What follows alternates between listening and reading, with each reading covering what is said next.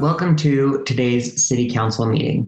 We're grateful to have you join us. As you probably have seen, we've been holding electronic meetings due to ongoing practices of social distancing. Today, we would guess that many people would be interested in the events over the past weekend. That topic will be addressed in a few agenda discussions.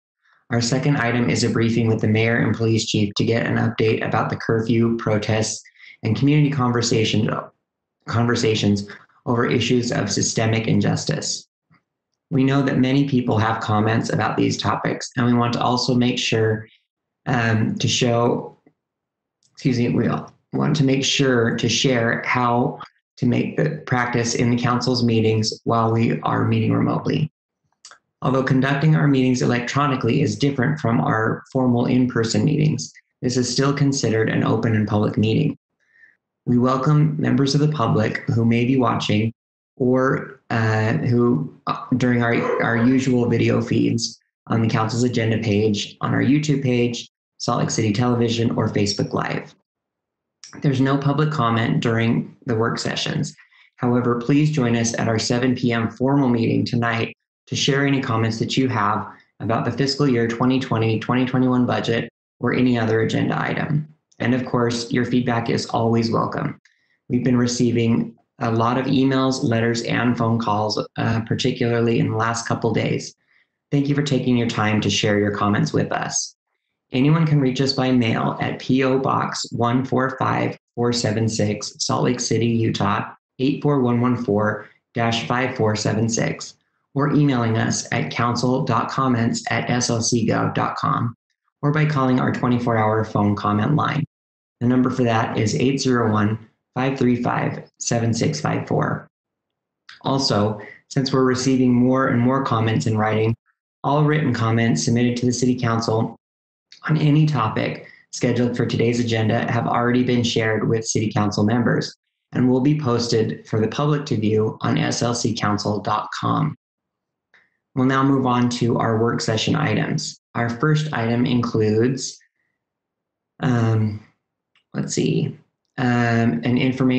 update relating to the mayor's proclamations declaring local emergencies for COVID-19 and the March earthquake.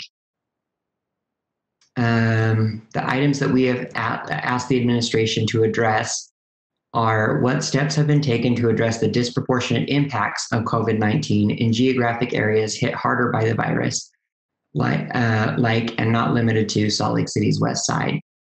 And then also questions about the exigency of the emergency declaration, timeline, and proposed next steps from the administration, separate timelines for COVID-19 and the earthquake, and other situations that are being addressed as needed. I'll turn the time over to Chief of Staff Rachel Otto for this briefing. I just want to, or Rachel, do you want to talk about why the mayor can't join us right now? Are you going to, or do you want me to just mention that? Whatever you would prefer, Council Chair.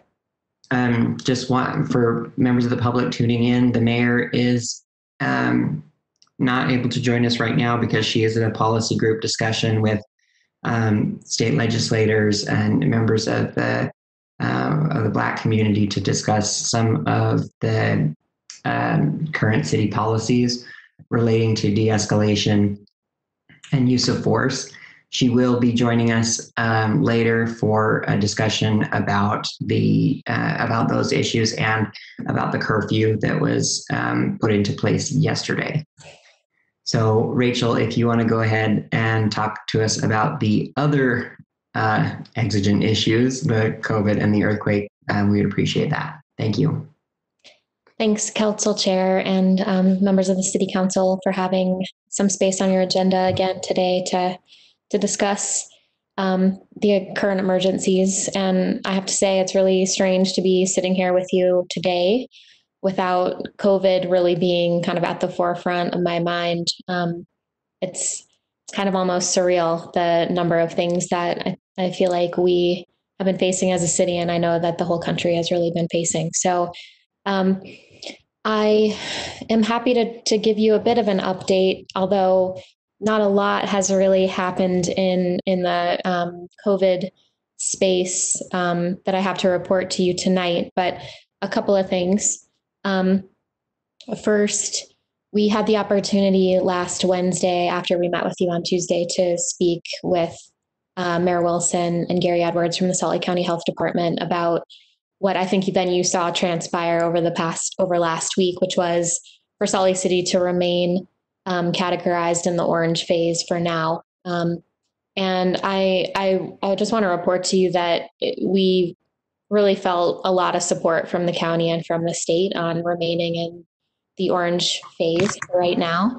And a great deal of just respect and concern around some of the zip codes that we're seeing in Salt Lake City, where we just haven't seen the kind of stabilization or downward trend that I think we're all looking for.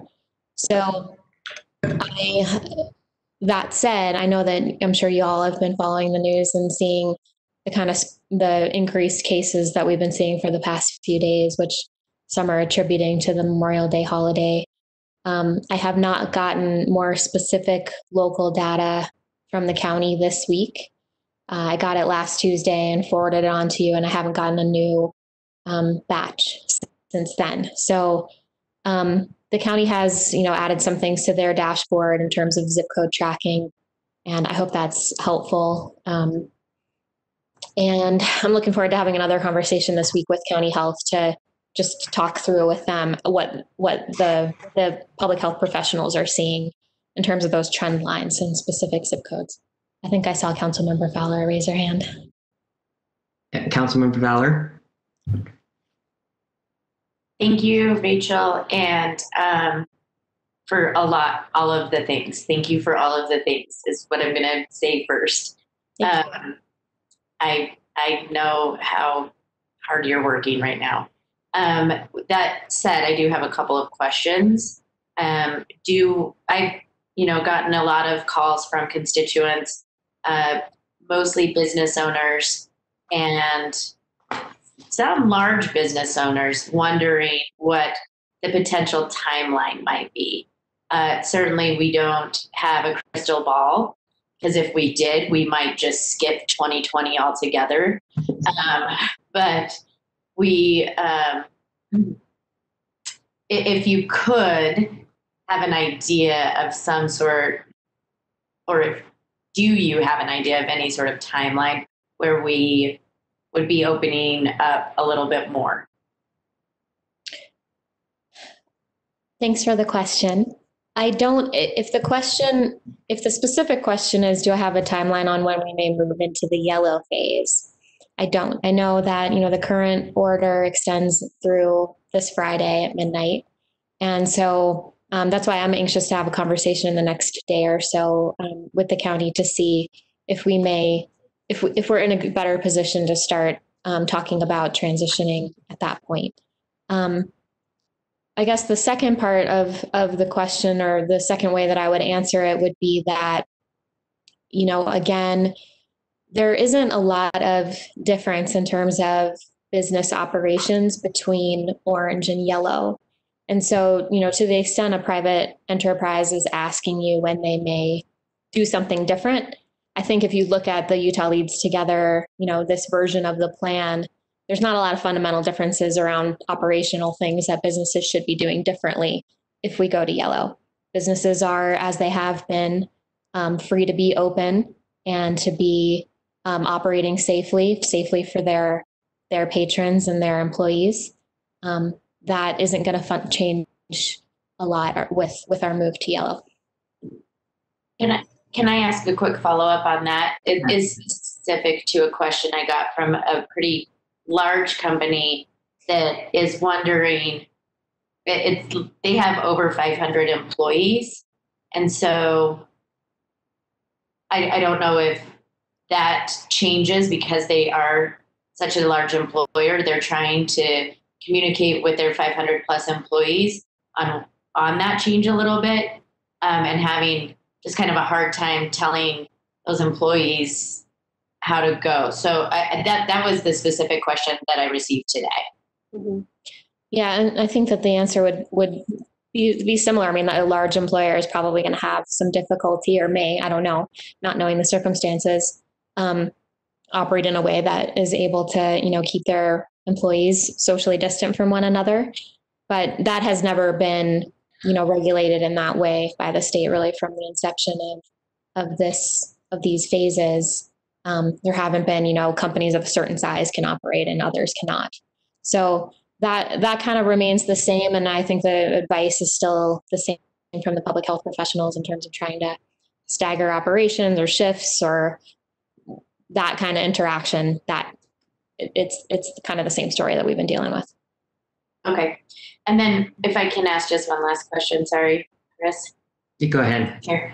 I have still been receiving more complaints about Stratford Avenue and the closure. And I think people are wondering about a timeline there as well. I'm going to get this wrong. And so if Marcia or John or someone from CAN is on the line, they should chime in. But I believe the transportation has been getting the message out that we will be getting streets back to kind of their normal operations, either when Salt Lake goes green or by June 30th, whichever is sooner. So I'm happy to get back to you on that to make sure I got that right and that we're actually getting that message out in a way that the community is hearing it so that you can talk to your constituents about that. And I hope that I hope that just having that timeline gives them some comfort and some satisfaction. Thank you. Sorry. Thank you. Council members, other questions? Okay, Rachel, did you finish the presentation that you wanted to give us, or I know we paused for questions. I didn't want to cut you off if you have more. The last thing I would say is that you mentioned at the outset of kind of the question that we began talking about last week in terms of the equity and the response to certain areas of the city. And I think David Litvak tried to address some of that last week. We've had additional conversations, at least we did before this past weekend, around being able to come to the council with more complete proposals as to how we would propose allocating some of the federal funding that we anticipate getting, some of the state funding that we anticipate getting over the next several months, so that we can make sure that we're getting the council's input on those allocations and that we're addressing some of the inequities that I think we've seen come into sharper focus since the beginning of this emergency. So that's still really heavily on our minds. It's just been a few days of not focusing so much on COVID right now, but it's still very present. And it's not that we as an administration aren't focusing on it. It's just that in terms of what we have, I know that we've committed to continuing this conversation at the elected official level. And as I know that the mayor has been paying attention to the current emergency. So we're looking forward to continuing that conversation with you though. And I think that's all that you had specifically wanted to address tonight. I realize that's kind of a general update. And again, thanks for the time, and always here and happy to answer other questions as they arise. All right. Thanks so much, Rachel. Yeah. Oh, yes. Amanda from the City Council office. Council Chair, this is Amanda from the City Council office. I just wanted to briefly mention that due to some schedule changes, the updated agenda order has been changed. Tentatively after the local emergency update, there's a streets bond discussion and then fire department unresolved budget. Around 4:30 or so is when we anticipate the mayor and the chief will give an update on the curfew and community conversations. After that's budget amendment 6 and then Cindy Liu's interview for the city recorder position. This tentative change can be viewed if you look in the chat within WebEx. Just for all to be aware. Thank you so much. Thanks, Amanda. I appreciate it. So we will go now to, we'll skip to agenda item number 3, which is a resolution regarding the general obligation bond series 2020 for street reconstruction.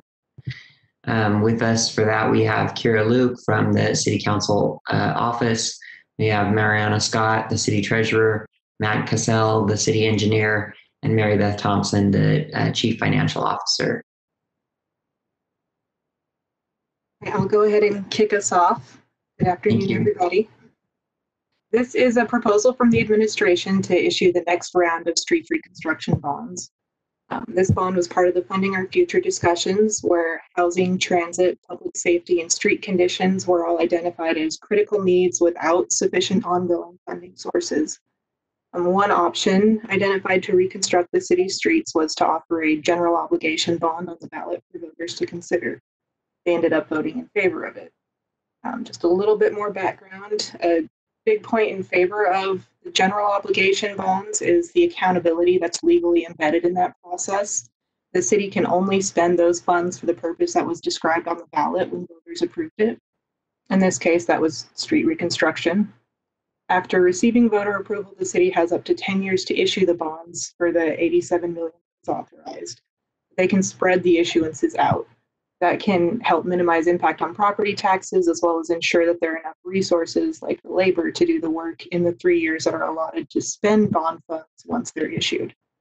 In this case, thanks to existing bonds being paid off, staff understands that this issuance should not impact property taxes. This is the second round and is for $20 million, $300,000. The major project planned with this funding is reconstruction of 300 West, with several smaller streets receiving attention as well. I'll defer further details over to Marina Scott, the city treasurer. Thank you.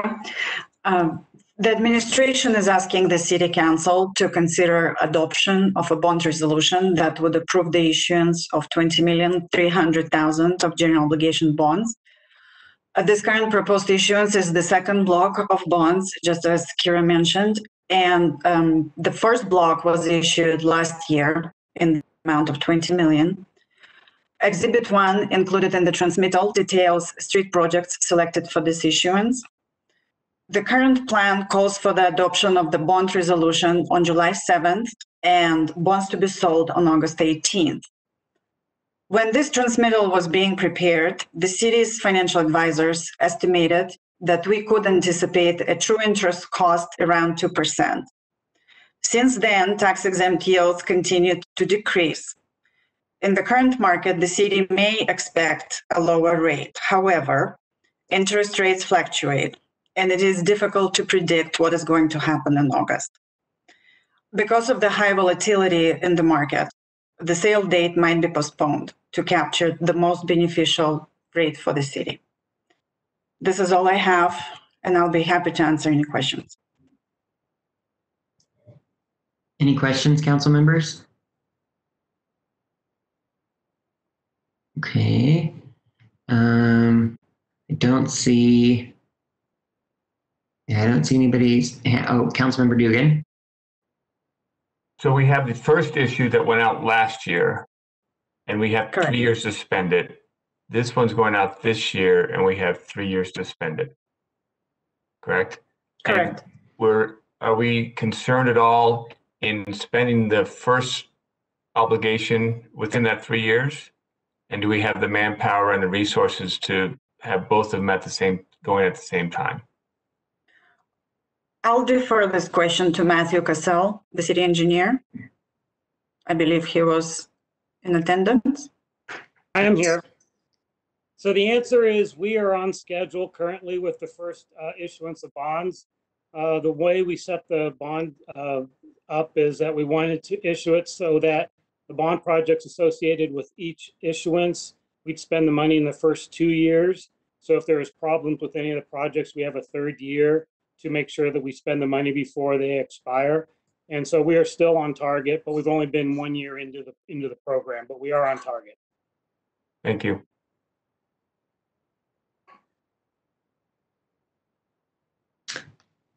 Any other follow-up? Okay. Thank you so much. We appreciate you being here, Marina and Scott and Matt and Mary Beth, and thank you, Kira, for leading us through that discussion.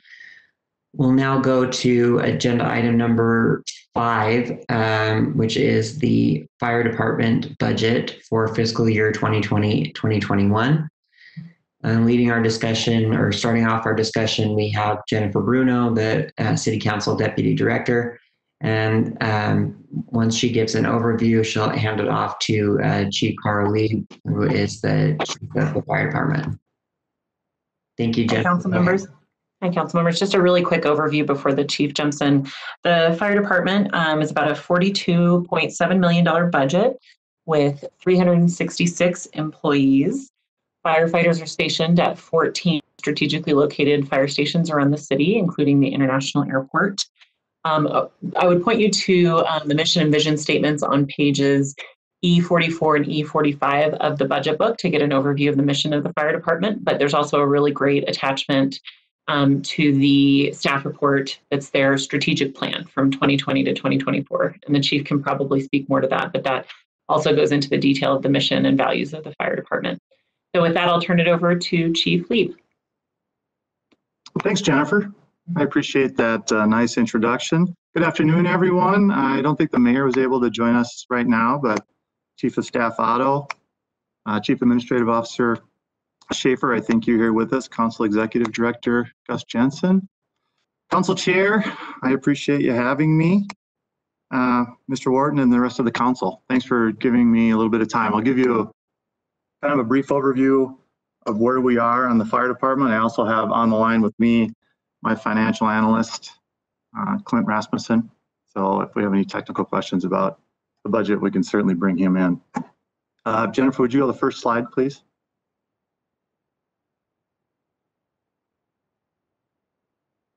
Thank you, that one. Okay, so just an overview of, really quick overview of who we are, how we fit into the city as far as the budget. We have 356 total employees. We have an additional 10 unfunded employees in anticipation of absences. The council has granted us that ability to upstaff, so to speak, to try and avoid lengthy absenteeism in the department. We have 341 sworn positions. We have 15 civilians, and we have 57 fire department employees in support. So out of the 356, literally 300 of my employees are out in the field at the fire station. Okay, we are the 5th largest department in the city per FTEs, if you use that qualifier. We have the lowest turnover. Per the 2020 annual report, we're about 3% turnover. So we're right in line with IMS, I believe, and I think the council office as well, I think, has a pretty low turnover generally. But for the amount of employees that we have, it's exceedingly low. We're very proud of that. The firefighters are obviously very happy to be firefighters, and we don't see a lot of change. In 2019, the city did hired a Y2 analytics company to do a survey for resident satisfaction, and we came in #1. We're the highest rated city service. So we're also very proud of that, and we have been for many years going now. So as far as our budget goes, as you see in the sheet, our budget, $42,552,000. 94% of our budget goes towards personnel, which is not different than most of the departments in the city. 6% that remains, which is approximately $2.5 million, goes for merit, steps, and increases in pension costs and insurance. So that's kind of the overall look of the fire department budget. Jennifer, you go to the next slide, please. Okay, this gives you kind of a 10,000-foot view of our run volume. Over the last 4 years, we've been pretty static as far as service demands in Salt Lake City. 2019, we saw 28,921 calls, and if you just drop down to 2016, we had a very similar number, 29,119 calls. And they vary very minimally from fire to medical as well. So we've been pretty static in what the residents of Salt Lake City want to see from their fire department. Jennifer, next slide, please. Okay, here is a rundown of our COVID impact. Obviously, the impact of COVID-19. We have obviously invested some of our budget in PPE. We've had emergency responder pandemic leave. We've had wipes, sanitizer, bleach, disinfectant for the stations, for the apparatus, and for just the coming and goings of our fire personnel at the at the fire station. So it's been a significant cost as it has been for many of the entities in Salt Lake. Specifically to our fiscal year 2021 budget, we are, when the mayor's budget was proposed and decided, we had 7 vacancies and 1 civilian position that was vacant, and that was our recruitment and outreach individual, Darby Egbert. So she left early part of the year. So that amounts to 272,000 savings in vacancies. We are not going to be able to do a recruit school later in this year due to the hiring freeze. And given that we've lost our civilian recruitment and outreach coordinator, we're going to be doing a little less recruitment, but we are going to put those responsibilities on some of my other entities in community relations. We're going to continue to recruit. We continue to diversify the department and look for the best qualified, most qualified candidates for a firefighter. We also are minus $100,000 for apparatus equipment this year, which would have amounted to 2 apparatus being fully equipped with new equipment. We will adapt. We will use equipment that is on reserves right now to stock those new apparatus, and we'll move forward. At the current time, since the budget was proposed, we have an additional 5 vacancies in the fire department. So right now we are up to 12 with the 1 civilian. By the end of the year, I anticipate we'll have somewhere between 16 to 20 total vacancies in the fire department by the end of 2021. Jennifer, last slide, please. Okay, whether the budget is flat, whether we have revenue, or whether we're short, these are the priorities for the fire department moving forward. We have a brand new strategic plan. I think each of you have been sent that plan. I don't know if you have an opportunity to look at it.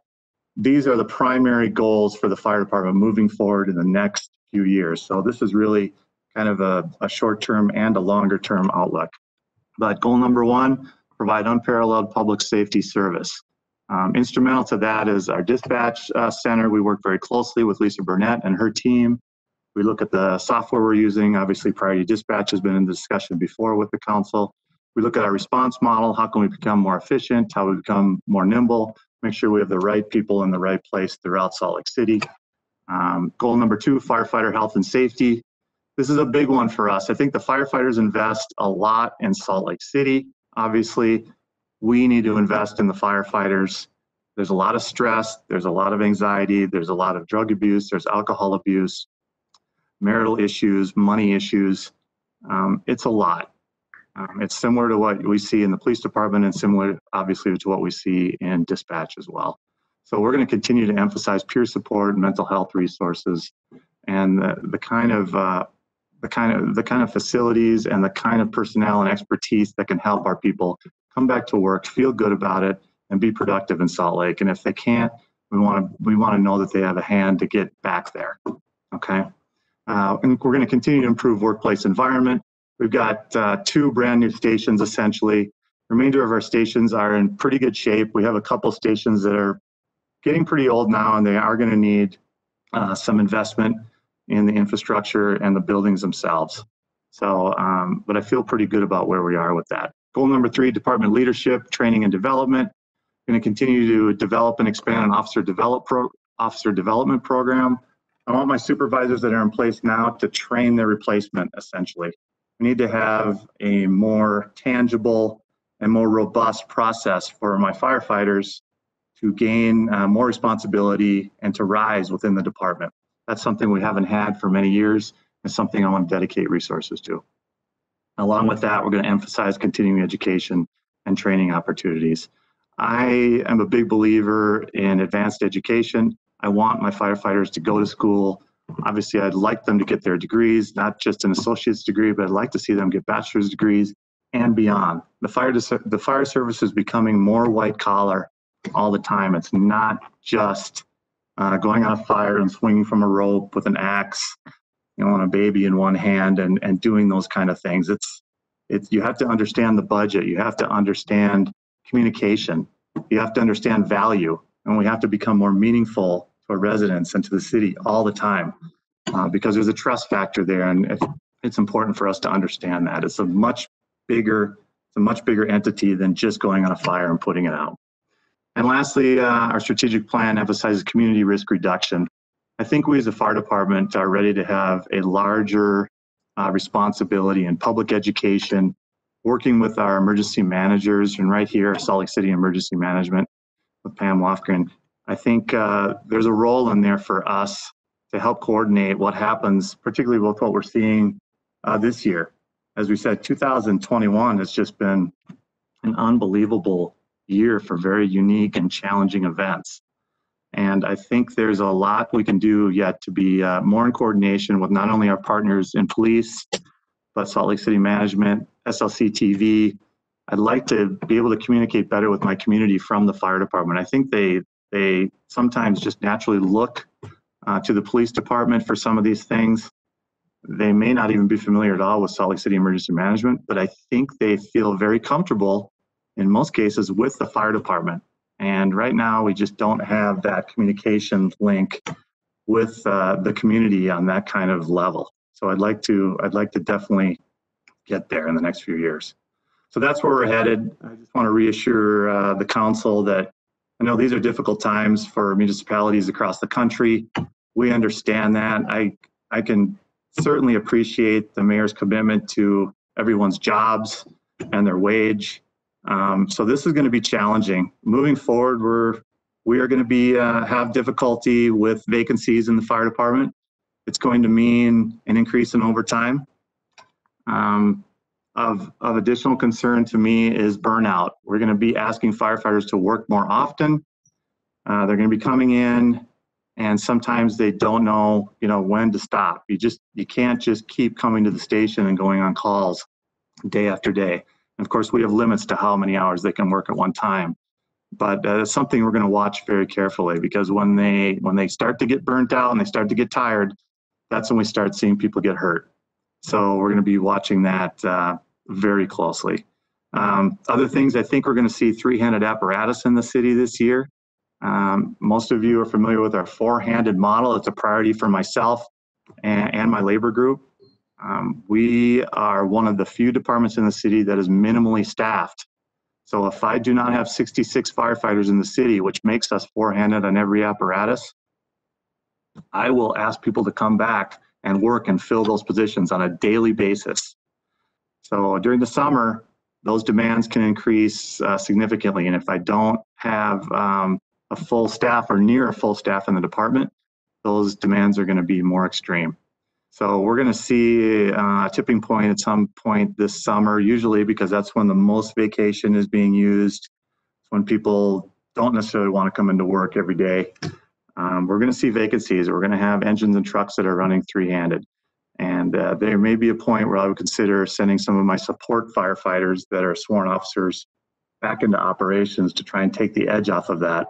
But really, we're just shifting one problem to another area, because if I take support workers and put them into operations, something else is going to get dropped. And support in the fire department exists to make sure the firefighters and operations can go on those calls 24/7, 365 days a week. So we'll just be kind of chasing our tail for a little while, but we will make it work.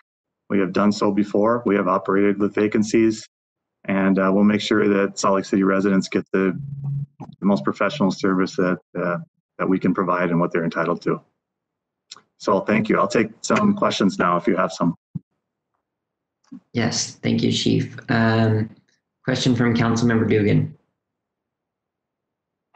Chief, you talked about the current vacancies. Well, first of all, thank you very much for the brief. Appreciate it very much. You're welcome. That was very informative across the board. You talked about the 6 vacancies plus the 1 civilian currently, and that would go through the fiscal year. And then you talked about losing up to another 10 people, total for 16 FTEs. Is that part of your budget to have all 16, or would you look at only having vacancies for 6 for the budget year? No, that would be part of the budget, council member. So at the end of this year, I would anticipate, as I said, 16 to 18 total vacancies. Those are all full-time employees that are budgeted. But I'm unable to hire them right now during our extreme, obviously conditions in the city. Right. And another question, just on following that, and the training, a recruitment class, how long is a class and how long is it for a firefighter to be, let's say, fully qualified? For us, it's a 6-month period of time from beginning to end, from the process we start hiring and interviewing to the end of recruit school, which is 16 weeks, it's approximately 6 months. And then they're So fully, okay, yeah, then they're ready to hit the street. They start an apprenticeship. they start the apprenticeship. And the success rate of school, I mean, do you have a retention, or how well do they get past the class? We do about 10%. We have about a 10% attrition rate in Firefighter Recruit Academy. Okay, That can vary up and down by an individual. okay. Thank you. You're welcome. Other questions? Councilmember Rogers. Hey, Chief, how's it going? Hey, Councilmember, good. Appreciate it. Couple questions for you. Camp Athena, Camp Apollo, are those going to be affected at all with the cuts, or how is that looking?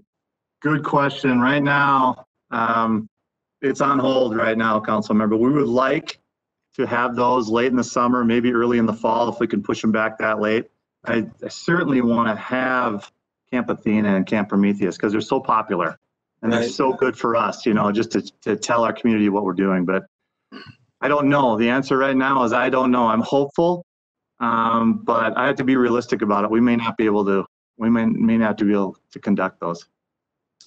And then my other question is, there's always been talk when we talk with the police department about services rendered for the U of U, or, you know, that type of thing, looking at maybe cannibalizing the U of U police department or looking at those options.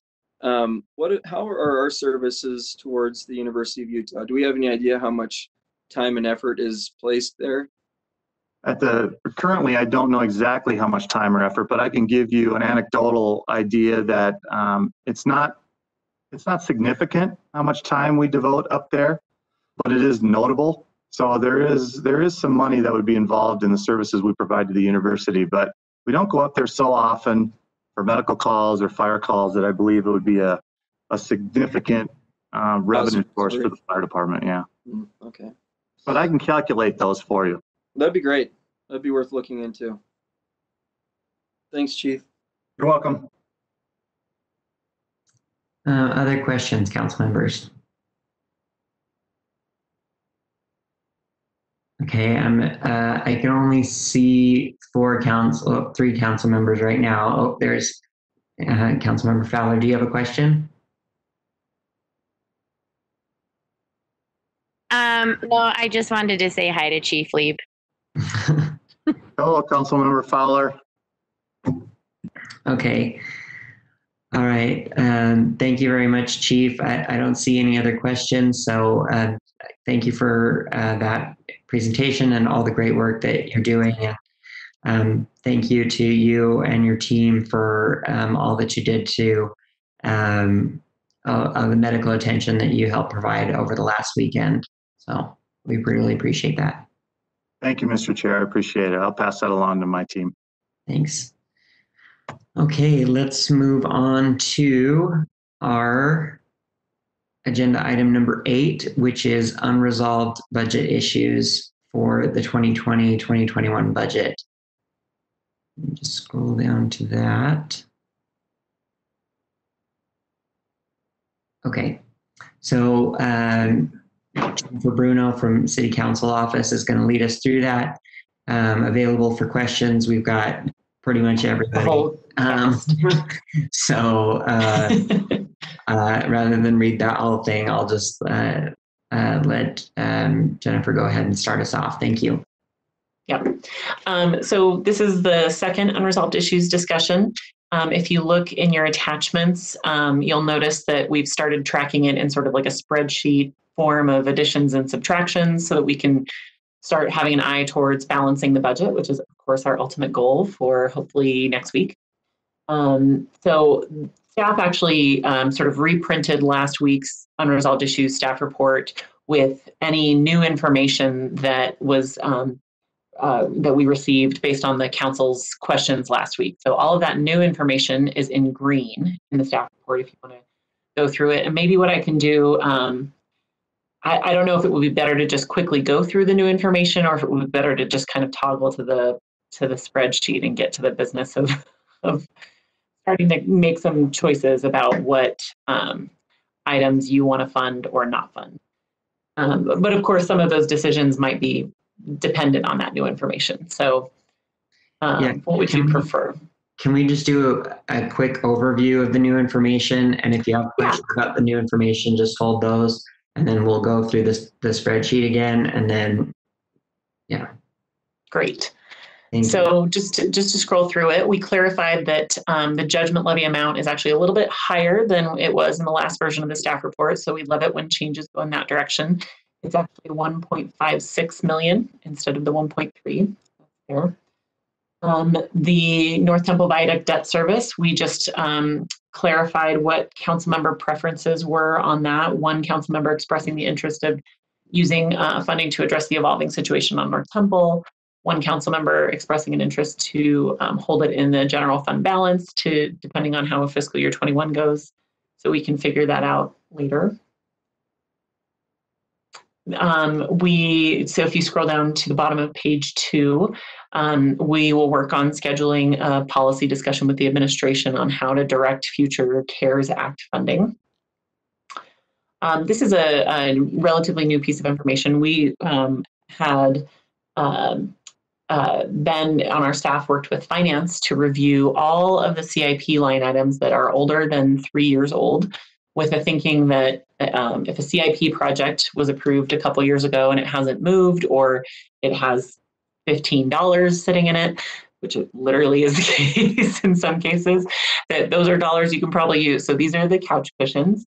And what the total amounts to is that there's about $422,000 that the council could choose to recapture from 19 completed projects. So this is not projects that you would stop. These are just projects that are done that you can sort of scoop up the sort of remaining money in those accounts. It would be one-time money, and you might want to think about if you would rather direct it towards additional CIP projects, or if you would rather direct it towards balancing the general fund budget, because obviously that's going to be a huge topic this year. You could do either.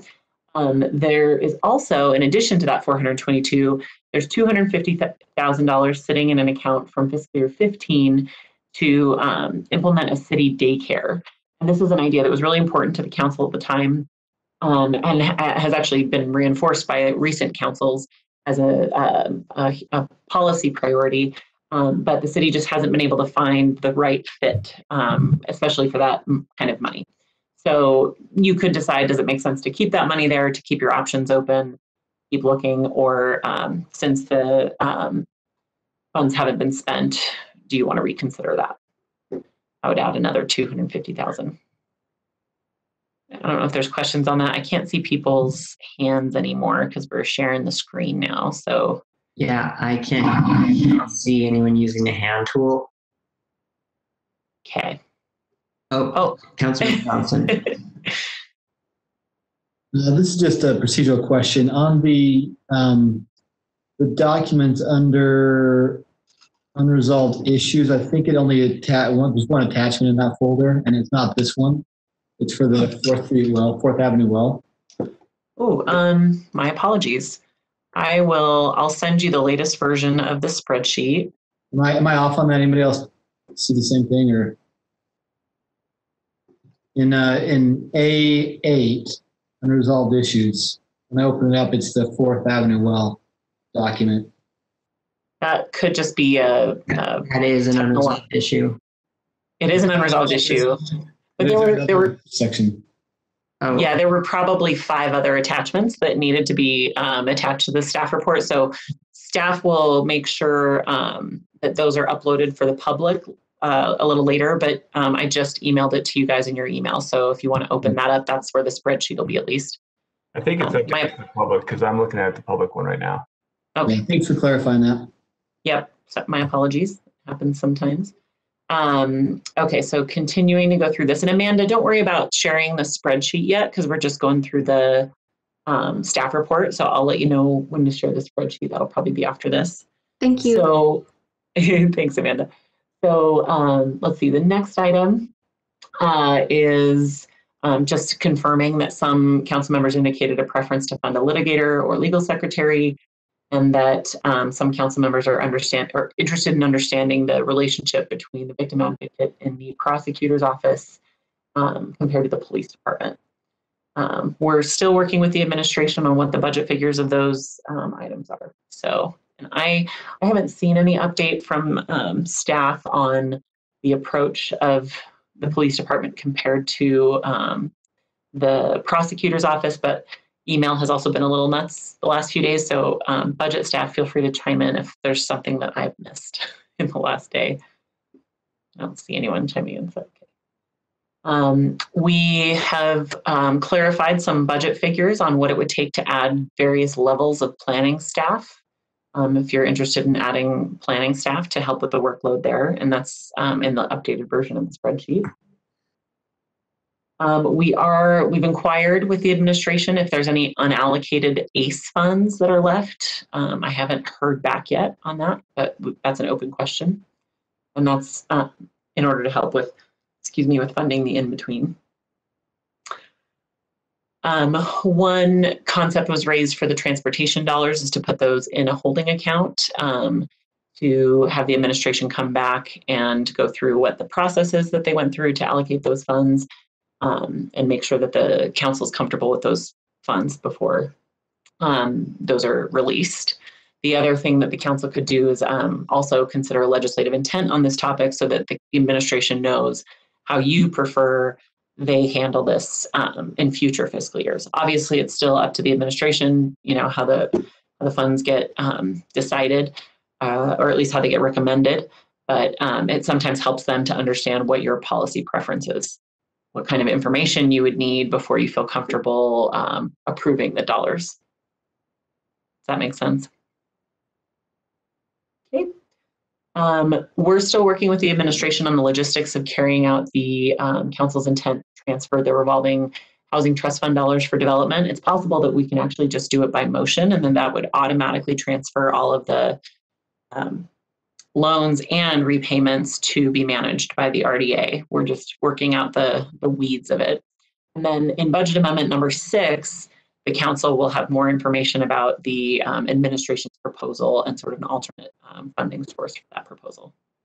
That makes sense. Okay. The council members have indicated that it's a high priority to address homeless service needs, either through CAN or the public services budget. So we've actually, on the spreadsheet, you'll see that we've listed it in both places.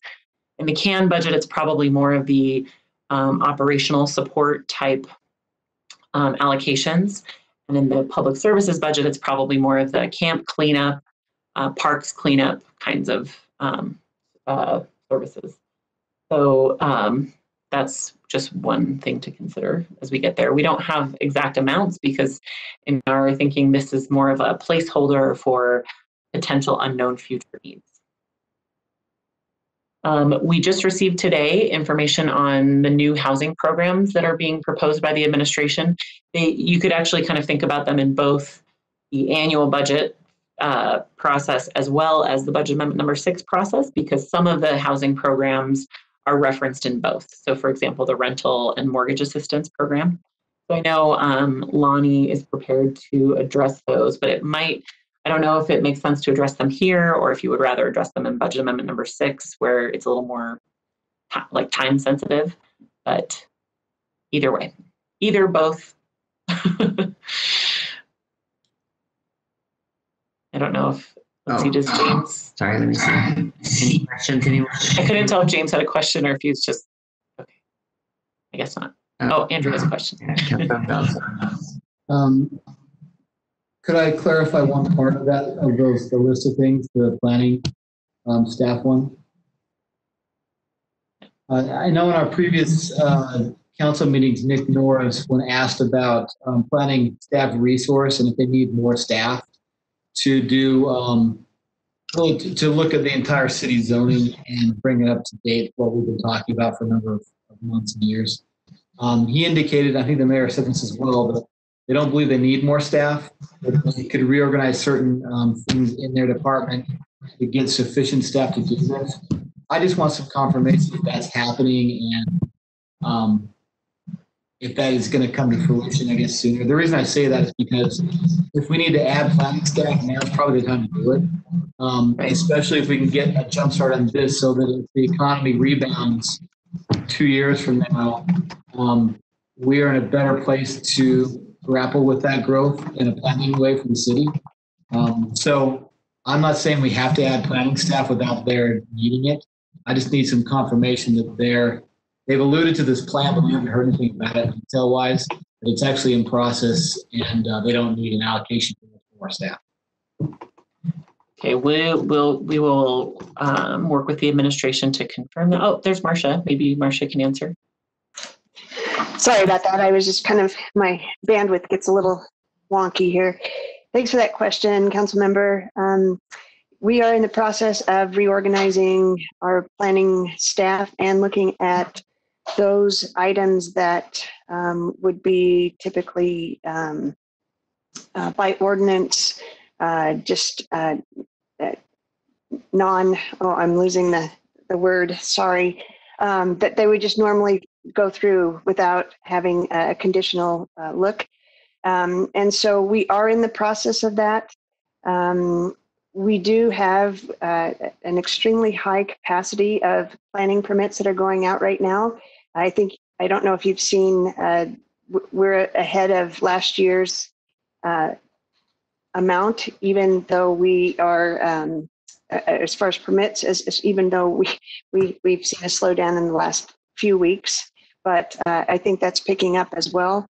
I would say that given the opportunity to look at zoning and some of the ordinances and look at reorganizing some of those, that yes, if you wanted to fund another planner, we would definitely feel that would be well utilized within that planning division. So I don't know if I answered that question okay, and I'm sure that we've got Michaela on the line as well, so she can answer that as well. Councilmember Lano.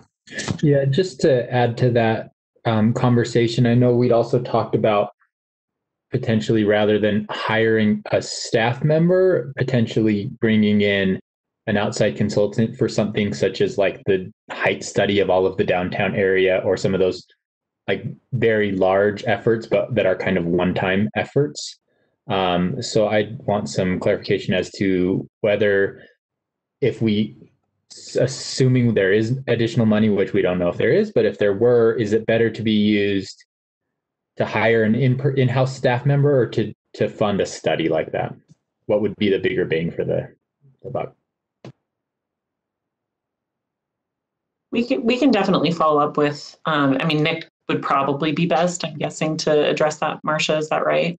That would be true. I think that we also have plans to meet with council staff and even maybe in small groups to discuss this very issue. So I don't want to get out. I know that we're right in the middle of the budget and it'd be a perfect time, but I don't want to get out too far ahead of a good study or a good analysis of the department.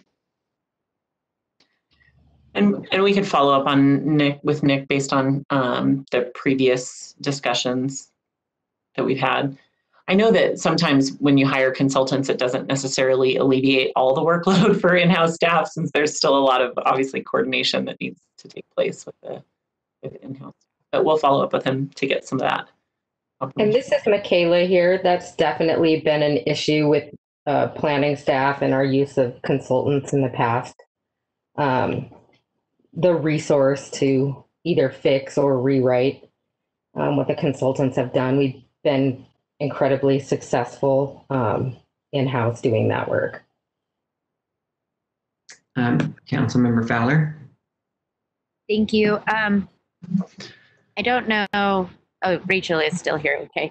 I'm wondering, as to sort of Andrew's question about looking at our zoning and ordinances in that way, where the I know that the administration has talked about, and last year we funded, we put it in our savings account fund or whatever the set aside for an equity director or somebody to look at equity. I think part of the issue and part of the reasons I would be interested in looking at our zoning is for the systemic racism that is in zoning generally. And this seems like it would be a good space to use that equity person that we've been talking about hiring or maybe has been hired to help inform how we're looking at our zoning practices and our general zoning issues, right? So I guess, I don't know if that's a question or a statement or something, but. I could just share a little information based on our staff had a question about that position in particular because we weren't sure the status of it based on it is included in the mayor's recommended budget, but it is also like other unfilled positions subject to the hiring freeze. So only 6 months of the position is included in the mayor's recommended budget. When we asked about it, I think that, and Rachel would probably be in a better position to talk about this, but that they were hopeful that the equity plan that was funded by the council in the last budget amendment would kind of set the stage for this person. And so you almost needed one before the other. But I don't know if Rachel wants to, yeah, there you go. Mr. Chair, do you want me to respond? Yes, please go ahead. Thank you, Jennifer. I think you pretty much said it. Yeah, I know this position has been kind of hanging around for a little while. And I know that it's kind of one of those things where it sounds like this really good idea, but we want to make sure that we're really thoughtful about this kind of a hire. And I think just as a city, especially just through, the COVID crisis where we're, more sharply focusing on different inequities, we just want to be very thoughtful about this, which is part of the reason we came to you and asked for your support with allocating some money to the equity plan.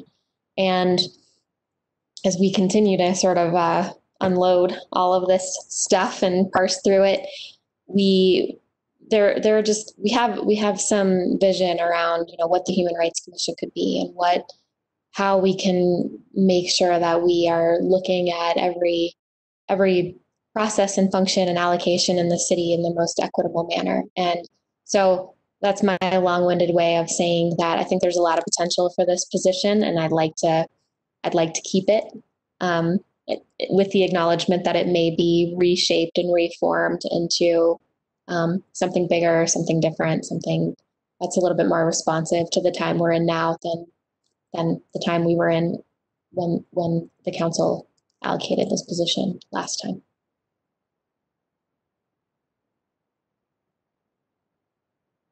Okay, thank you. Councilmember Valdemoros. Thanks, Rachel. So, and then on the second thing that Jennifer mentioned, the study or the plan, the equity plan, what's the status of that? Thanks for asking. This is something that David Litvak and Selena Milner in our office have been working really hard on and have been meeting with Mary Beth and her staff in terms of getting an RFP out there. And putting that initial framework into place. That said, we're really committed to putting a draft or a framework of the RFP out to the community and making sure that we're engaging the community in our start on what we think the outcomes of the RFP or what we think the outcomes of the study should be. So we'll be kind of shopping that draft of the RFP around with maybe our initial sketch of what those outcomes might be, through the Human Rights Commission, through different community groups, and to make sure that we're really getting the community invested in what this plan could look like. So that's where we are. We have an RFP kind of drafted, but we're going to start that community engagement piece next. Okay, thanks so much. Other questions? Councilmember Johnston, and then Councilmember Fowler after that. Yeah, my previous statement about wanting to know if planning has the bandwidth and staff they need to do this. it comes from what I think most of the council members are saying now, that our housing plan, our transportation plan, our parks and outdoor space plan, our shared amenities throughout the city, all those equity issues are going to come down, a lot of it to our planning ahead for it. And we're not quite ready for that at this point. And that's where if planning has enough staff to be able to get a jump on that now before the economy rebounds, or as it does, hopefully soon, we're going to be in a better place to be able to use the resources in the right place, regardless of the equity plan we've got. I'm concerned that we don't have that at this point. And so, like I said before, if Nick and his team feel like they have the bandwidth they need to do this, from Sugar House to 9th South, which we've had a few months ago, a rezone request, to clearly the Station Center request, the UTA and the local developers. All of those are part of this for me. And that's where I'm coming from. I'm trying to say it's a tight budget and there's so many needs. Investment in a position or two, if needed for planning, I think would pay off long-term in all these areas for us. So thank you, Mr. Chair. Thank you, Councilmember Johnston. Councilmember Fowler? Thank you. So this is not on this particular subject, but I did want to sort of flag, if we can, for a further policy discussion. It's not something anytime soon, but Jen mentioned the sort of couch cushions of that 3-year CIP report. I would be interested, after budget season is over and we're, somewhere down the future a little bit, in looking at a policy where we kind of just require that 3-year recapture, or at least look at, and maybe we have it and I just didn't know that we had it. Yes. We do have it. We do. And Ben can chime in with the specifics of it, but that was included in the last, I want to say it was the council policy on CIP. So the council adopted a revised policy on CIP that included. Last year? Ben, was it 2 years ago? It was in 2017, actually. 2017. There is a capital and debt management resolution that guides the city's use of debt, repayment of debt, and CIP projects. And the council did a deep dive and updated several sections of that resolution. It's attachment 1 to the CIP staff report, and I'm happy to send it if you want to take another look. And that's what requires a look at old CIP accounts.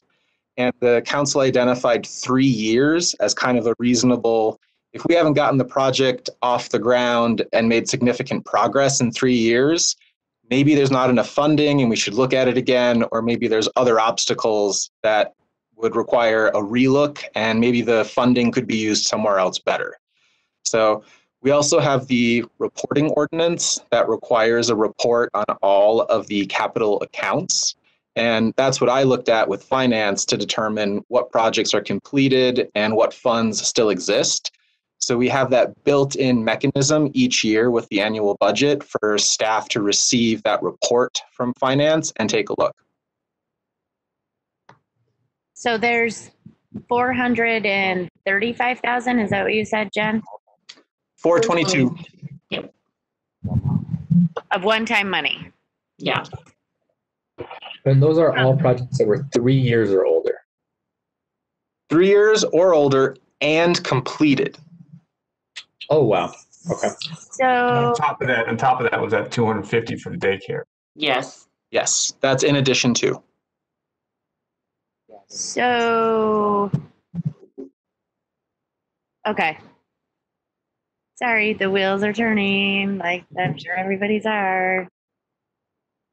That's what these discussions are for. Councilmember Romano? Oh, I'm sorry. I thought you. Sorry. Oh, okay. Councilmember Johnston. Yeah, another thing we could look at in lieu of adding positions, we could unfreeze some current positions.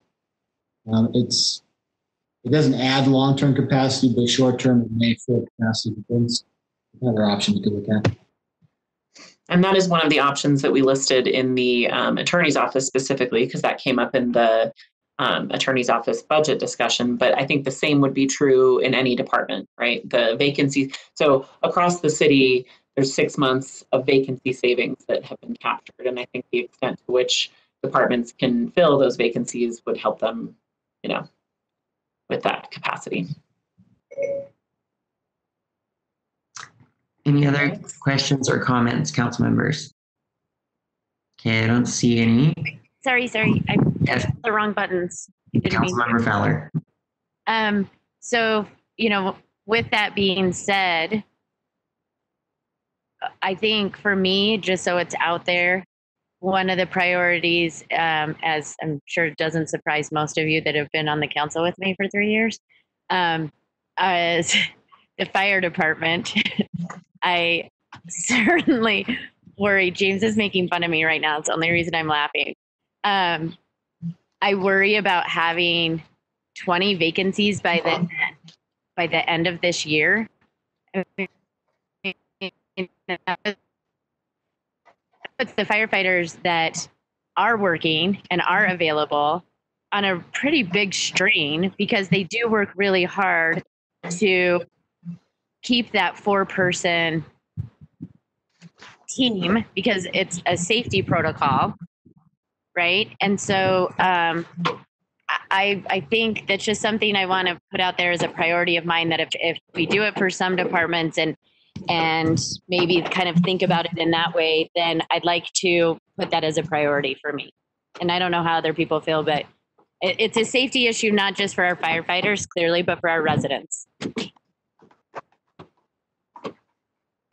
Okay. All right. Thank you. I have one more question, just for clarification. Councilmember So Morales. this leftover money that we're talking about, which came from CIP, can we use it for other things that are not CIP related? Yes. Yeah, because it was originally general fund dollars. Okay. But the important thing to remember is that it's one-time money. So to the extent that you use it to fund something that's ongoing, like, for example, staffing in the fire department, that adds to your structural deficit for next year, which I think is just where we are in this budget. Okay, so we will add that to keep track. And then I think we were at... Jennifer, could I add one thing? Yes. This is Cindy Gus-Jensen. In answer to Councilmember Valdemoros' question, usually once money is in CIP, you would try to leave it there, as opposed, you certainly can move it out for another purpose, but you typically would do your best to leave it there because it's already so significantly underfunded. But again, no obligation.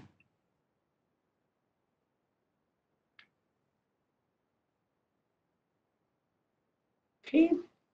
So the next new item, so we can go over the housing programs. I think we started on that when we were talking about the housing programs, where you can either talk about it here or in budget amendment number 6. Maybe it's better to just talk about it in budget amendment number 6.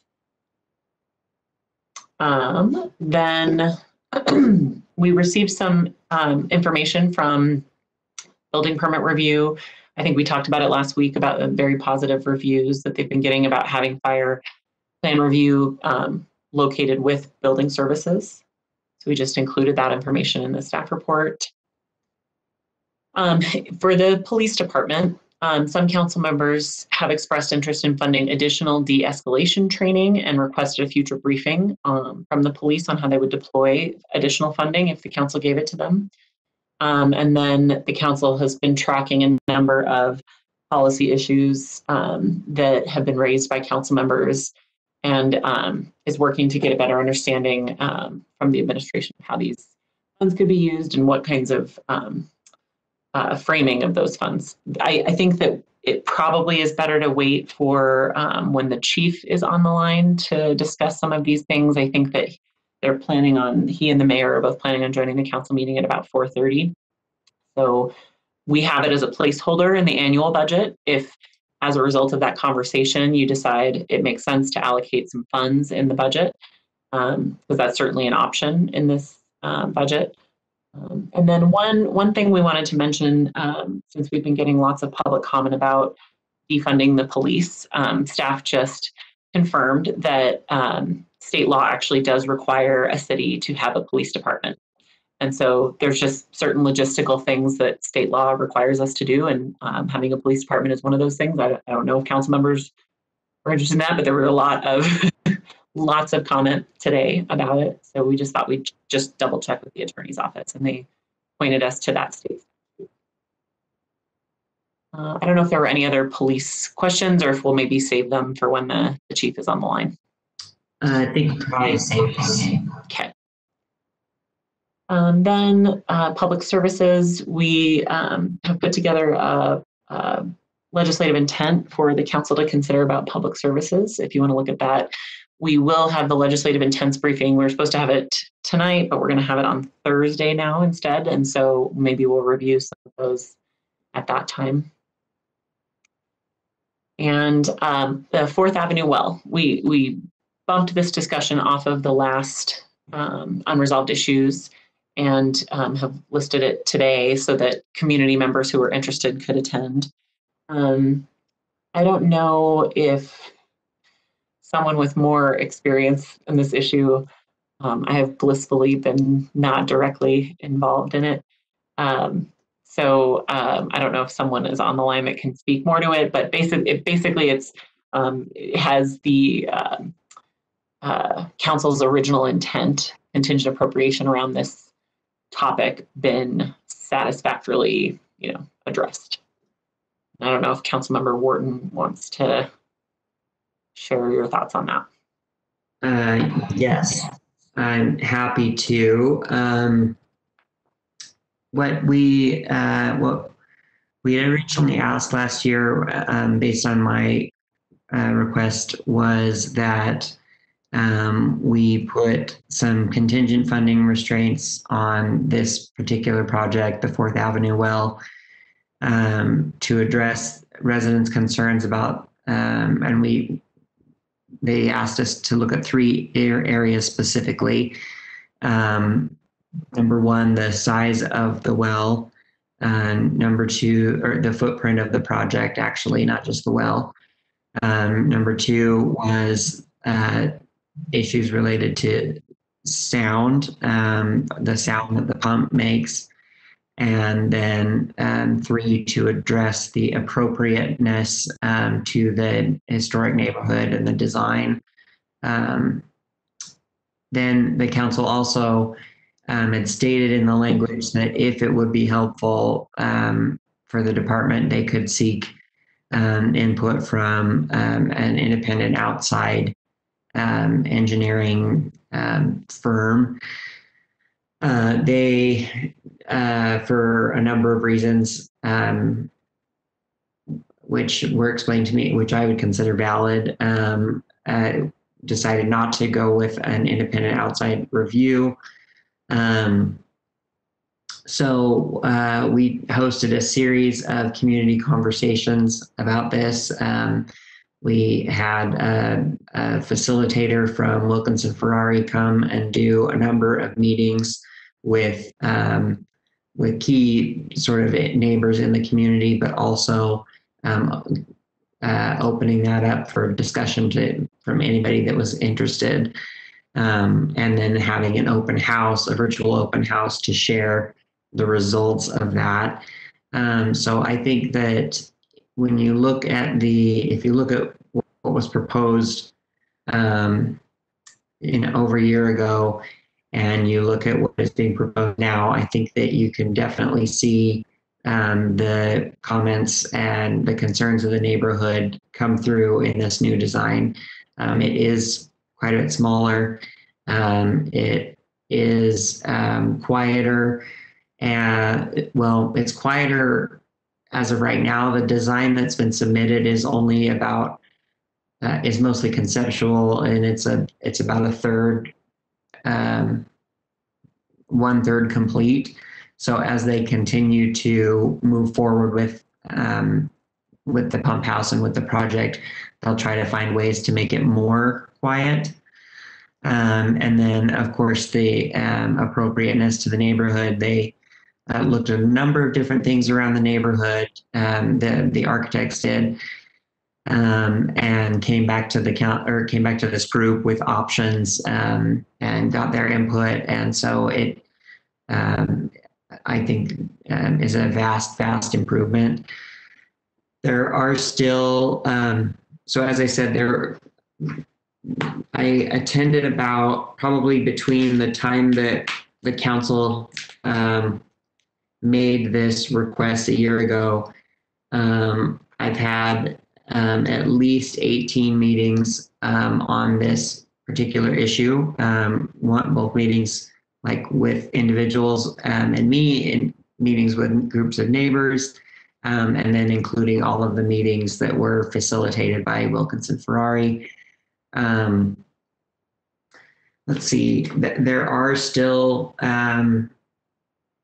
some constituents who are not happy about some of the issues. I think one constituent feels that it doesn't look historic enough. Another constituent who has some technical knowledge about this feels that there not enough has been done to address the sound issue or the quietness issue. He feels really strongly that the department has not been diligent in addressing those issues. Although I'll note that he did have a meeting with the deputy director of the department, the engineer that's assigned to the project, and had an opportunity to raise those concerns directly with them. He feels that that meeting was inadequate, but they did attempt to have that meeting. So let's see. I'm trying to summarize any other.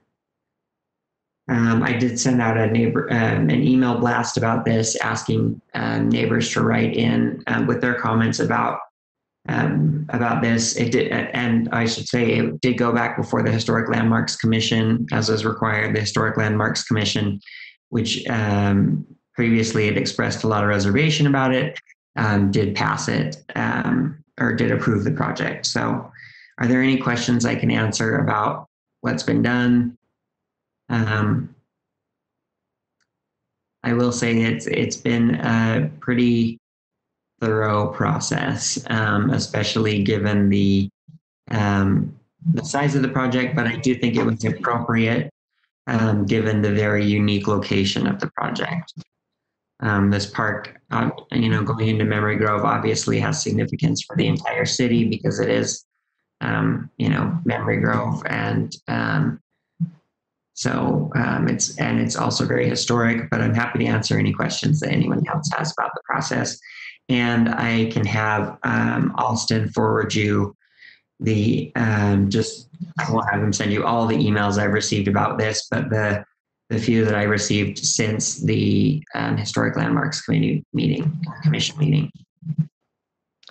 And Mr. Chair, if I could just share while people are thinking if they have questions. Sam and Lehua have helpfully clarified for me what the key question is for the council, which is there's currently funding for this project in public utilities, but the council has a contingency on it. So the funds can't be released until this council decides that the contingency is okay to be released.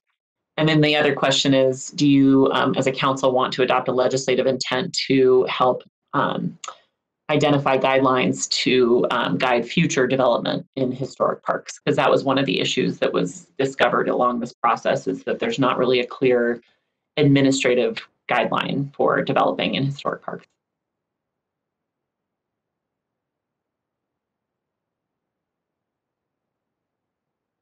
Ooh, great. yeah. I'm a yes and yes. That's charged. That's a charged well. question, the last one.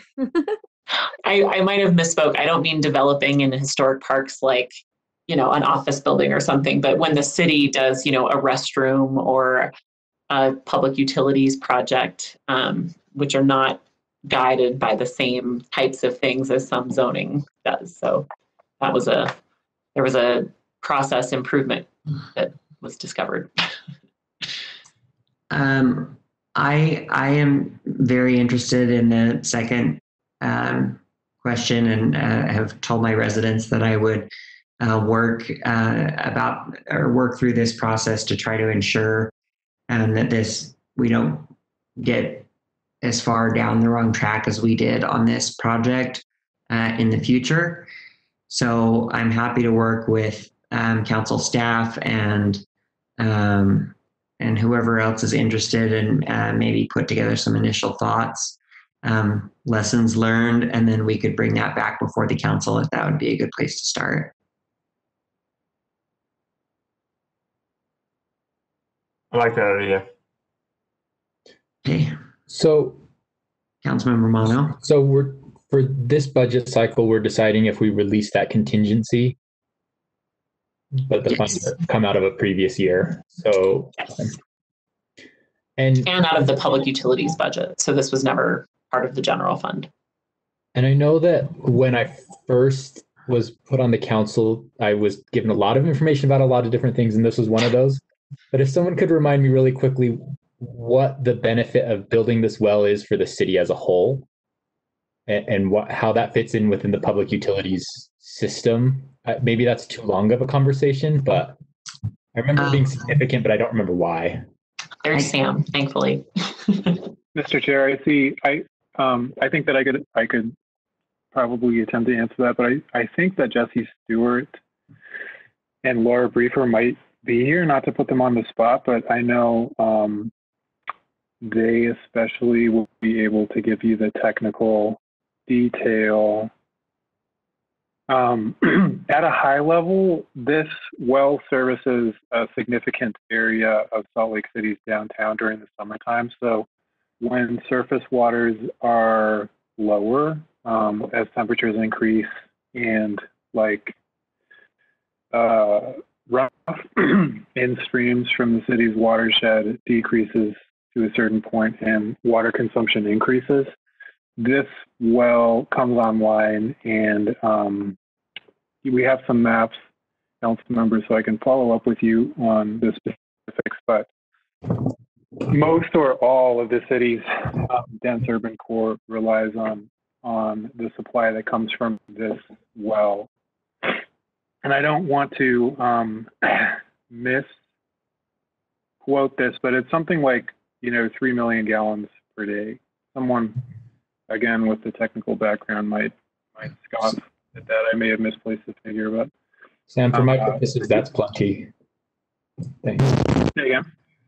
For my purposes, that's the information I needed. I don't need all the technical. Okay, super. All right, great. Okay. Yeah, this isn't a new well, it's a new pump house for the well. The well has been in existence for probably 80 years. The current pump station is below ground. It was built in the 1960s. And for safety reasons, it's critical for the department that it be moved above ground. That's why there's a well there, but there's no pump house. Thanks. That's right. I'm sorry, Mr. Chair. Yeah, that's the other point is the well is old enough that it's up to code in terms of the distance that's required between the maintenance workers and a kind of power source that services the well. The transformer itself, upon which the well relies, is also discontinued, like a long time discontinued. And there may be like 2 of those models of transformer available on the Intermountain West, and they're not for sale. So upgrading the well also allows the department to modernize the power source. So there's redundancy. So if the well were to fail, for that reason, it would be repairable as well. Yeah, I did. And yeah, thank you. Just to close, there are only 2 comments that I received. And as I said, the one feels that there wasn't enough attention given to the historic design, making the building look more historic. And then the other one, and I'm just summarizing these, they go into quite a bit more detail.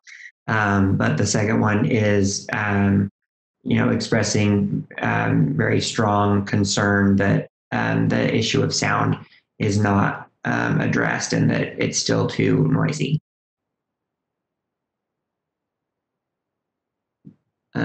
So.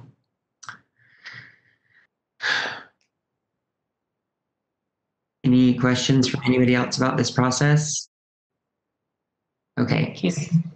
Okay, so do we need a straw poll to this, or I think at the very least a straw poll to remove the contingency, since that seems like a formal action that was taken by the council. And I heard other council member say they were supportive removing the contingency. So.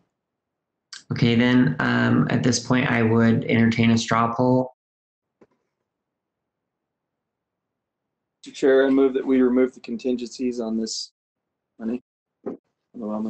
Okay, so we have a straw poll proposed by Councilmember Rogers that we remove the contingencies on this appropriation for the 4th Avenue well. If you would just indicate your support, I'll go ahead and read it off. So it looks like we have Councilmember Mono is supportive, Councilmember Valdemoros is supportive, Fowler is supportive, Johnston supportive, Dugan supportive, Rogers supportive. And I will indicate my support as well, but ask that the Department of Public Utilities continue to address the noise issue and keep the residents updated with any new developments or technology to address that. So I think that is unanimous. Right. How about the legislative intent? Do we need to do anything on that one, or it's closed? No, we moved the legislative intent to our Thursday meeting. Okay. And what staff can do between now and Thursday is maybe draft a little bit, have a draft of a legislative intent for council to consider on that. The next section is any ideas related to contingent appropriations. Last year, there were quite a few ideas that were related to contingent appropriations. This year, it seems like maybe we'll just continue forward some of the funding our future sales tax funding contingencies. Staff is still working through editing those contingencies to be relevant based on our current financial system limitations. And so we'll get you a draft of that as soon as we have it. It needs to go in the ordinance, the actual budget ordinance. So we'll have to have language released soon on that. We'll get that to you. There might also be an interest in the transportation funding, treating that similarly to the holding account concept that the council adopted last year, which is by ordinance, you approve the funding so that it's not like you're saying no to any of the projects, but that you just want to understand more about it, more about the process. And then it allows a little more time in, outside of this compressed budget season, it allows more time for the council to meet with the administration to understand all that. And then we've listed some of the legislative intents that we've heard. I probably won't go into detail on this because we'll have another discussion about it on Thursday. Maybe it'll be easier to do then. So with that, I don't know, Mr. Chair, if you want to continue on unresolved issues and go to the spreadsheet, or if you want to switch to a different agenda item. I think we have a little time. Mayor and Chief are available. Yes. Let's see. I know that Councilmember Valdemoros asked for a personal privilege. Just wondering if, I'm sorry, Anna, I don't mean to put you on the spot. I know that I wasn't able to get back to you because we were starting the meeting. Did you want to take that moment now, or would you rather do that during the formal meeting? It's totally up to you.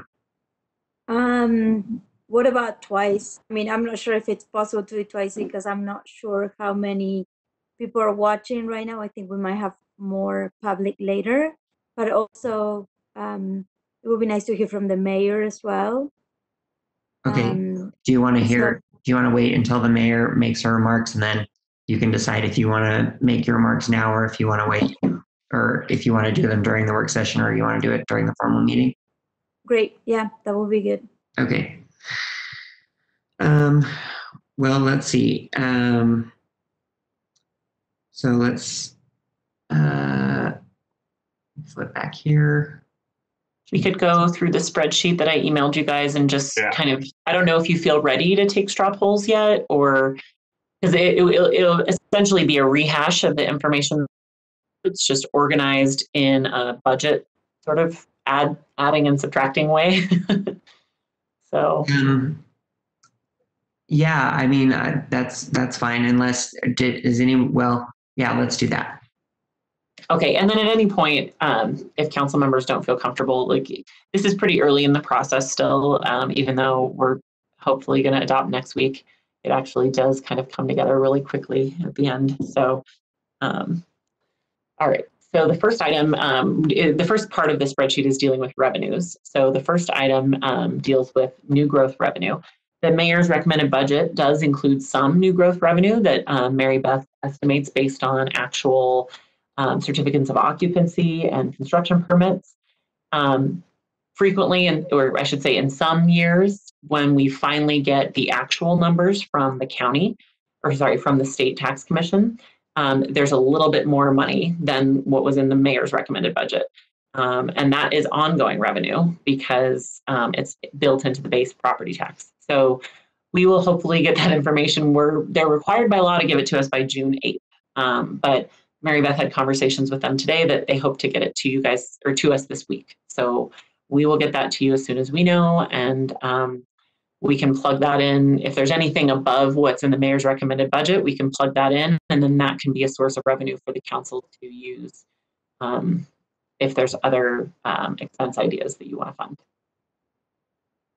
All right, that's more just informational. The judgment levy is more of a decision of the council. If the council want to levy the judgment levy, which would result in 1.5 million in one-time revenue.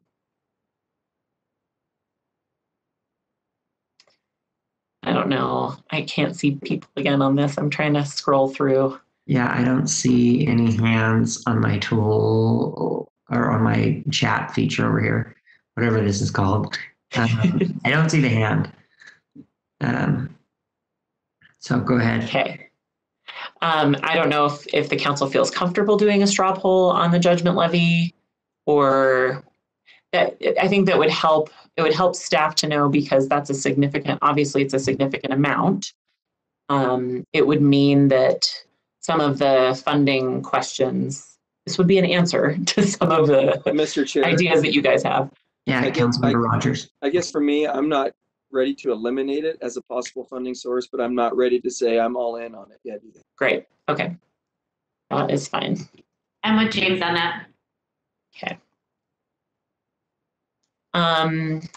Then you could, let's see, this is more of a conceptual idea, so maybe I'll line item number 3 deals mostly with funds not encumbered in fiscal year 19 and 20. Because we're also talking about that in the context of the housing proposal. It's the community land trust money that's sitting, essentially, right? So because we're also talking about that in the context of the housing proposal, it may make sense to wait on straw polling this item for the annual budget until you have that Budget Amendment 6 discussion later. Either way. Okay. On North Temple CDA funds. So this is the amount, $996,000, that's above what is currently needed to pay the debt service for this fiscal year. So you could address the evolving situation on North Temple. Because we don't have a specific, project in mind for that idea, we would probably recommend that you put that in a holding account where the administration comes back to you and says how they would recommend spending that. Or you could just hold it in fund balance, which is actually kind of similar idea anyway. You could hold it in fund balance either to assess spending it on North Temple or to assess, maybe the general fund needs it to balance at some point in the annual budget. And I see Councilmember Rogers. Councilmember Rogers, go ahead. Well, yeah, I don't know if this is the time to talk about it, but I am actually looking at using the North Temple Viaduct funds as well as capturing the funds from CIP projects and using that towards the North Temple issue or a catalytic project along North Temple.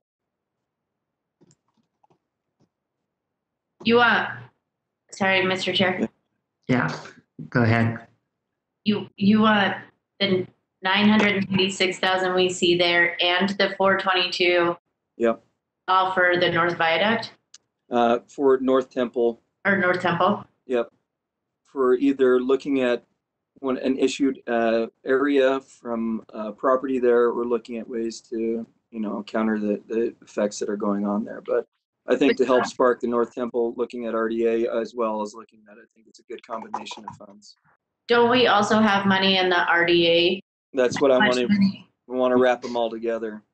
So in total, though, that would be, because how much do we have? I think we'd be close to over 3, or a little closer to 3 million.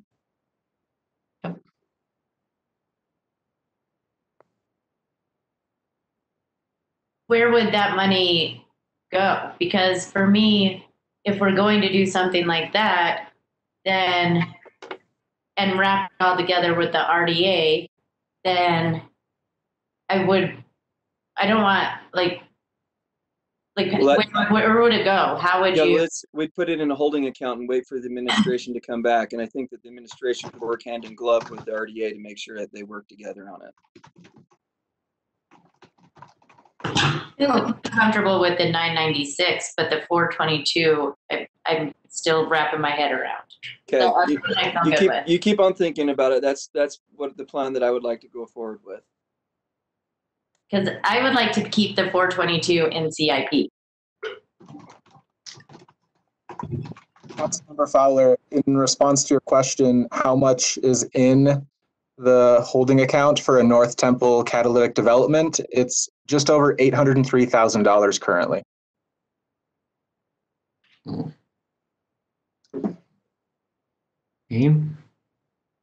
Not that much. Is that, hey Ben, can you tell me, is that with this year's money as well, or is that total funding for that? I thought there was more than that with all the projects that we're looking at.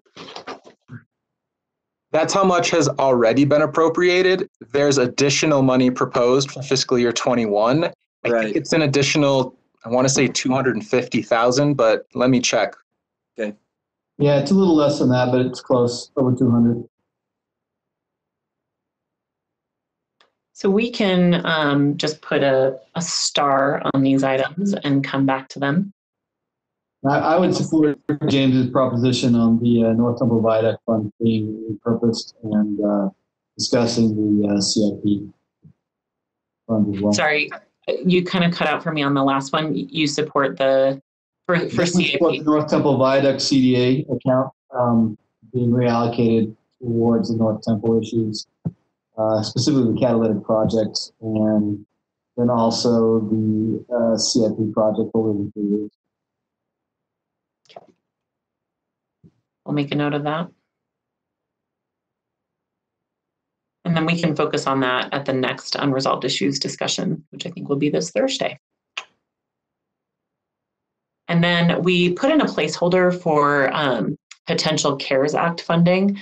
We still don't have any information. We thought we might have information from the federal government at this point of how much the city might be getting in CARES Act funding, but we don't. So you could treat it as a placeholder mentally of, once we get CARES Act funding, we intend to address, I don't know, for example, fire overtime or something like that, or fire PPE.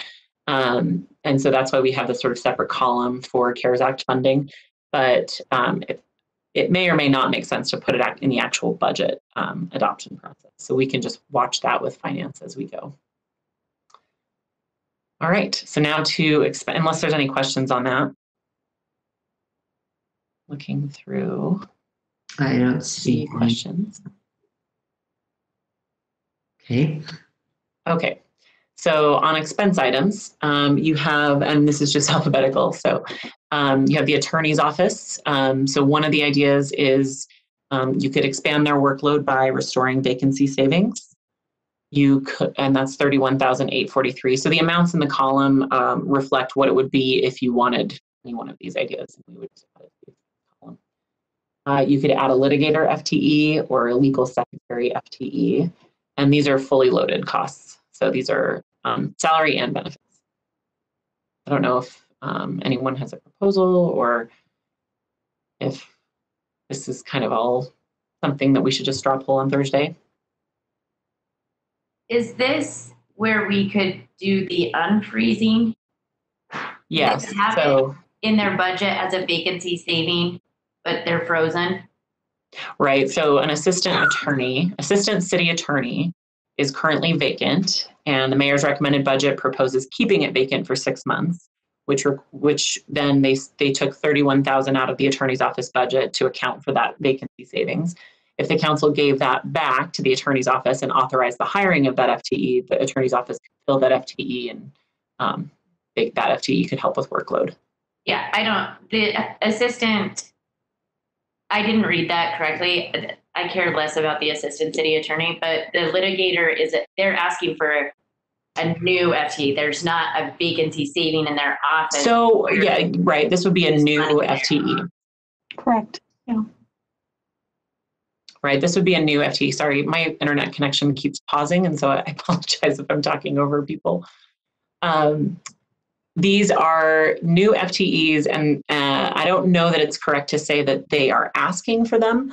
They're not in the mayor's recommended budget, but we provide them as information in case the council wants to add them, right? So it's up to you. No, I'm pretty sure I asked what they needed, and that's the answer that we got. So I did misstate that. They did not ask for it. Okay.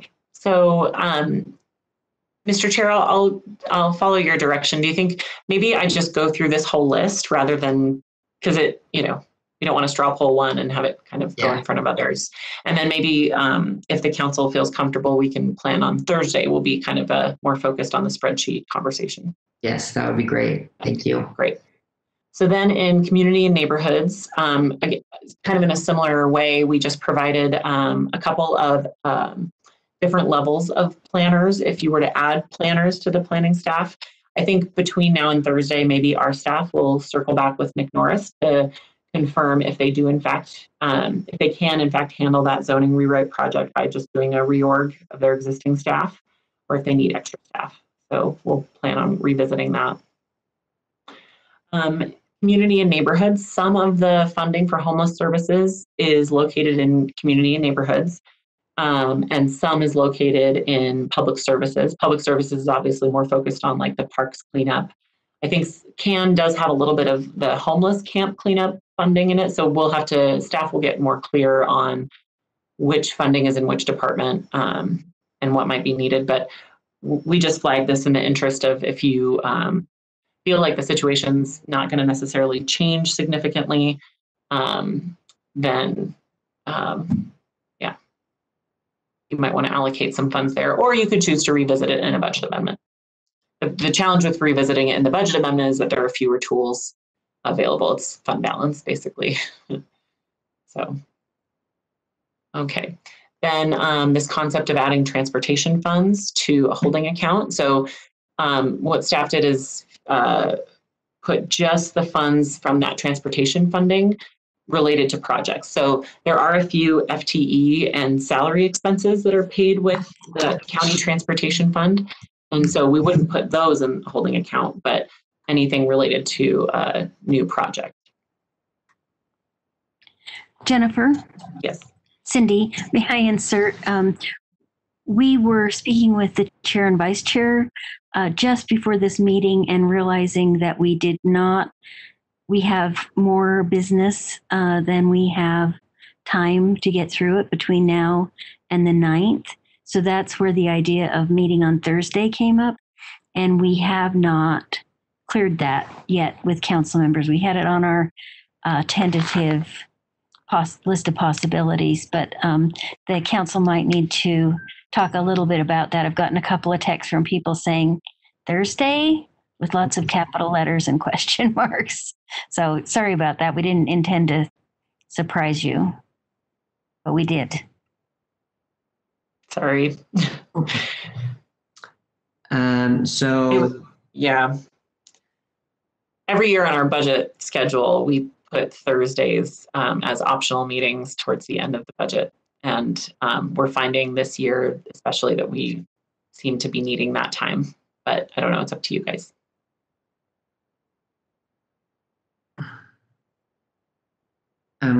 Council members, if anybody wants to speak to that right now, we can. Or if you'd rather message me and Cindy offline, we can discuss that as well. So Okay. Okay. So one item I realized I failed to mention when we were going through the revenue items is that the dollar amount that's in that CIP project line item is actually, if the council wants to have a discussion about the daycare project, you could add $250,000 to that amount. So I don't know if the council wants to discuss whether or not the daycare is I'm sorry, Jennifer, I forgot to mention that one too, that I would like to capture that money for North Temple funding as well. Okay. You want to capture it from and apply it to the catalytic project, or you just want to capture it for fund balance? No, for funding in the, so the administration can come back and talk about how they'd use the money along North Temple. Okay. Mr. Chair, I'd like to maybe make that 2 lines, the 422 and 250, 2 separate lines, just so we can. Okay. Great, we'll do that. Okay, so back down on the expense line items. Let's see, since the spreadsheet that I emailed to Amanda and to you, I added a line item for fire to restore the vacancy savings in fire based on Councilmember Fowler's interest.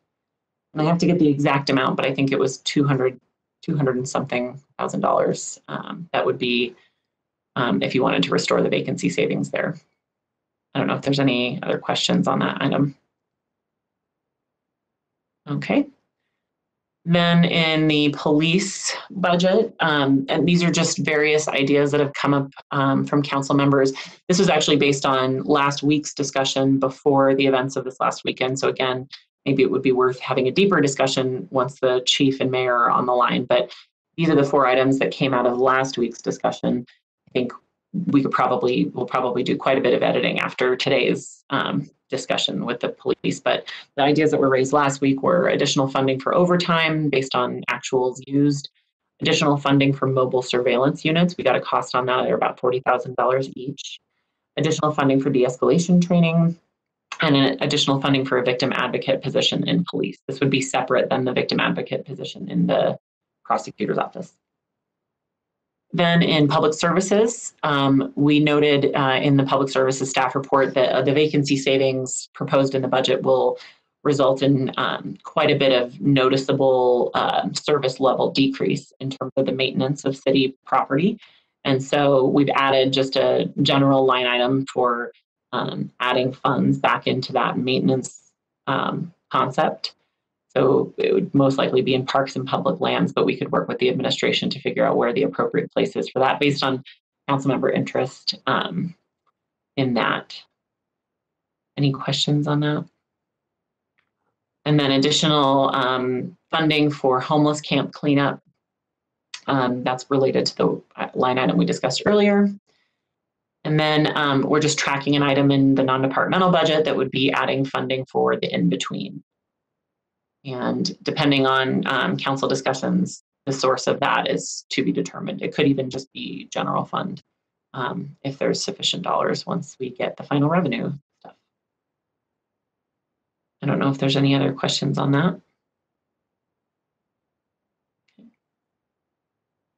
All right, well, that's unresolved issues. That feels fast. Yeah. Oh, Councilmember Fowler, looks like you have a question. Was fast.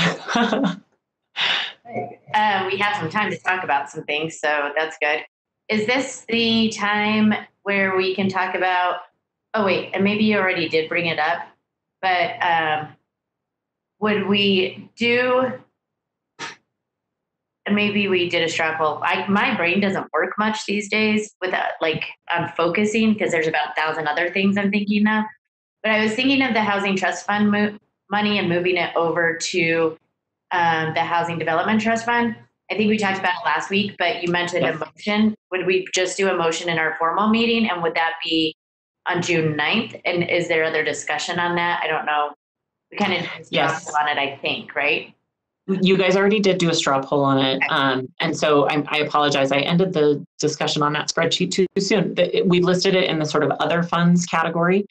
What I'm working through with finance is to figure out, do we need to show it on like the budget line items, or is it sufficient to just by motion say these funds will be moved, and then you figure out the budget as the year goes on, right? Like as payments come in, you adjust the budget.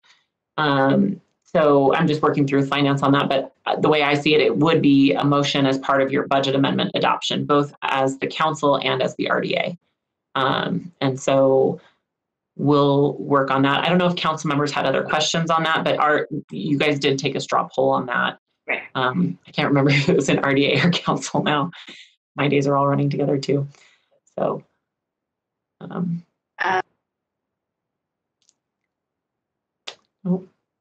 Okay.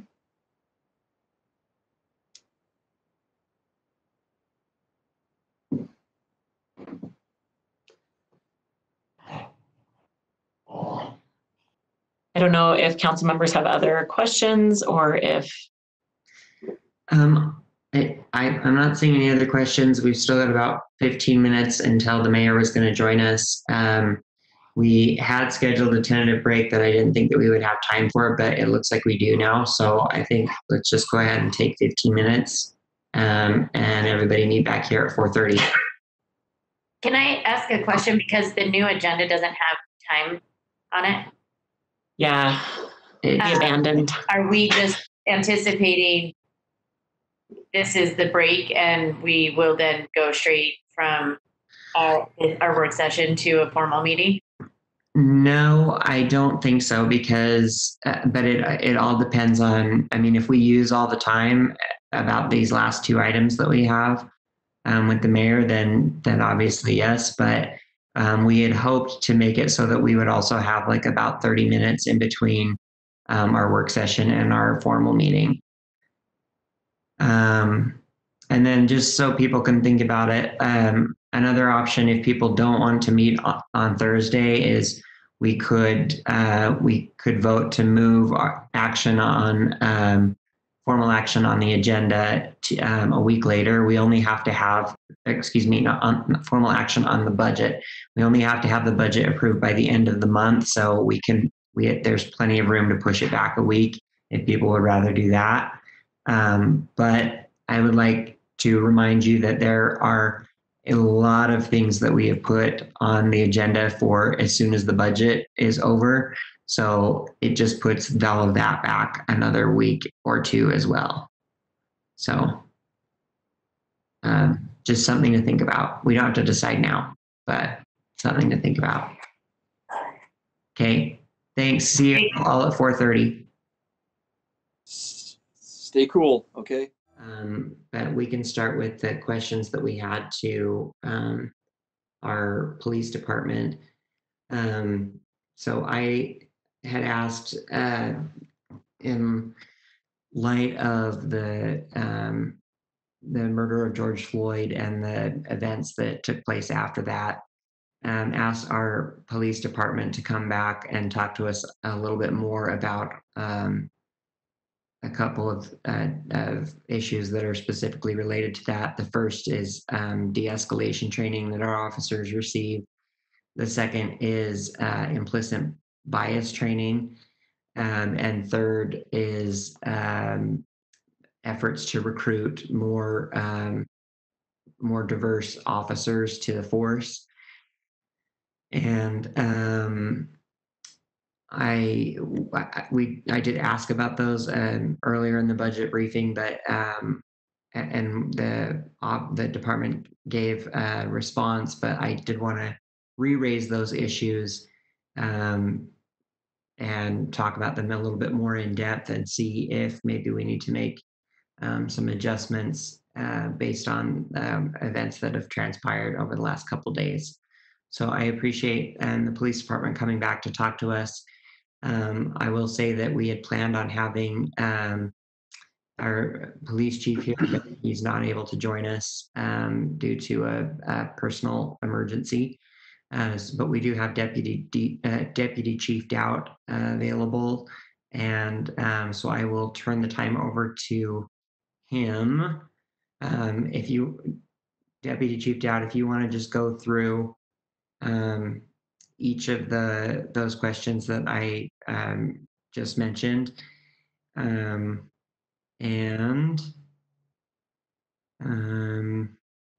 see.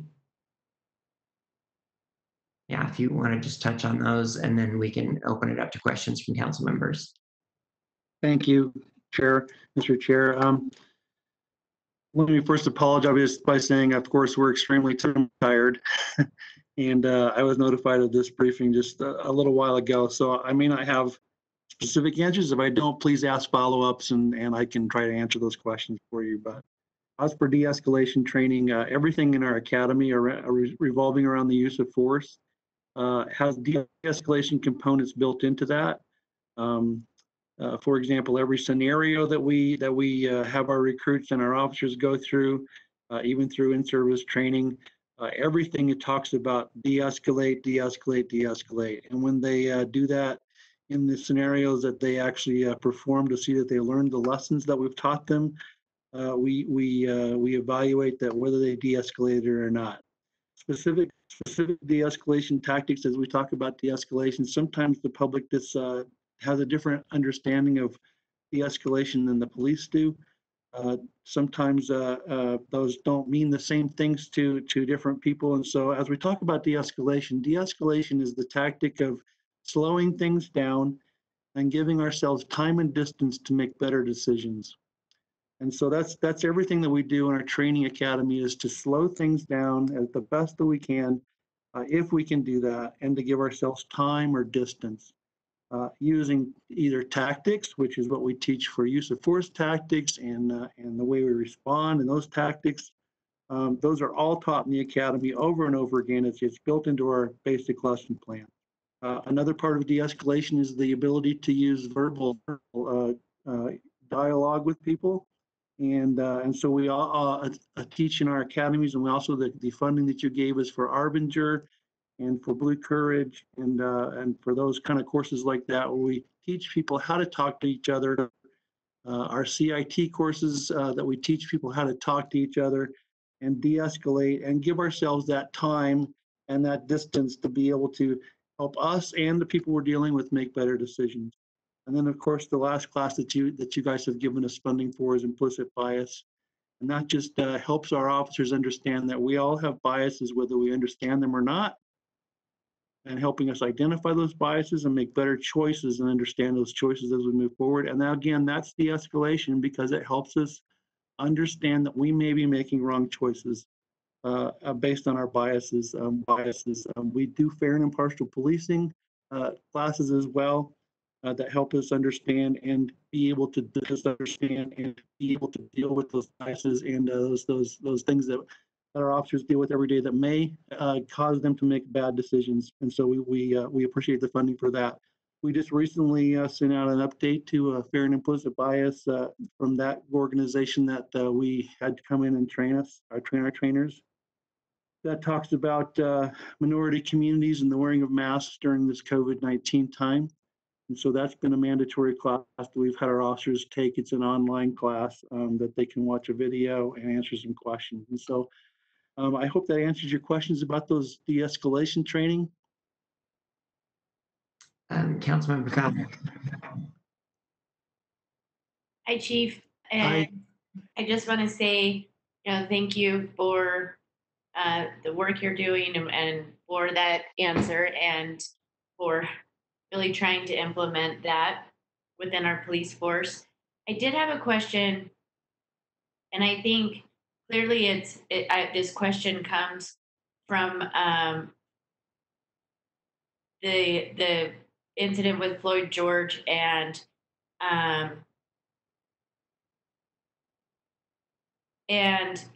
Minneapolis police. Do any of these classes address holding each other accountable and staying, I think that, and I recognize this, that, you work with people so in depth and in such intense situations, you become like family. And sometimes it's difficult to talk with family about, hey, maybe you shouldn't have, or shouldn't do this or whatever. And I'm wondering if any of those programs address sort of that and empower other officers to hold their co-officers accountable? Yeah, that's a great question. They kind of all touch on it, but the one that really goes into it the most is Blue Courage. Blue Courage teaches about the nobility of the profession of policing, why we all got into this to begin with, and it talks about and teaches us to realize, why we got in this and to hold ourselves accountable to that higher standard, both ourselves and our peers. And also, we teach that in our academy as well.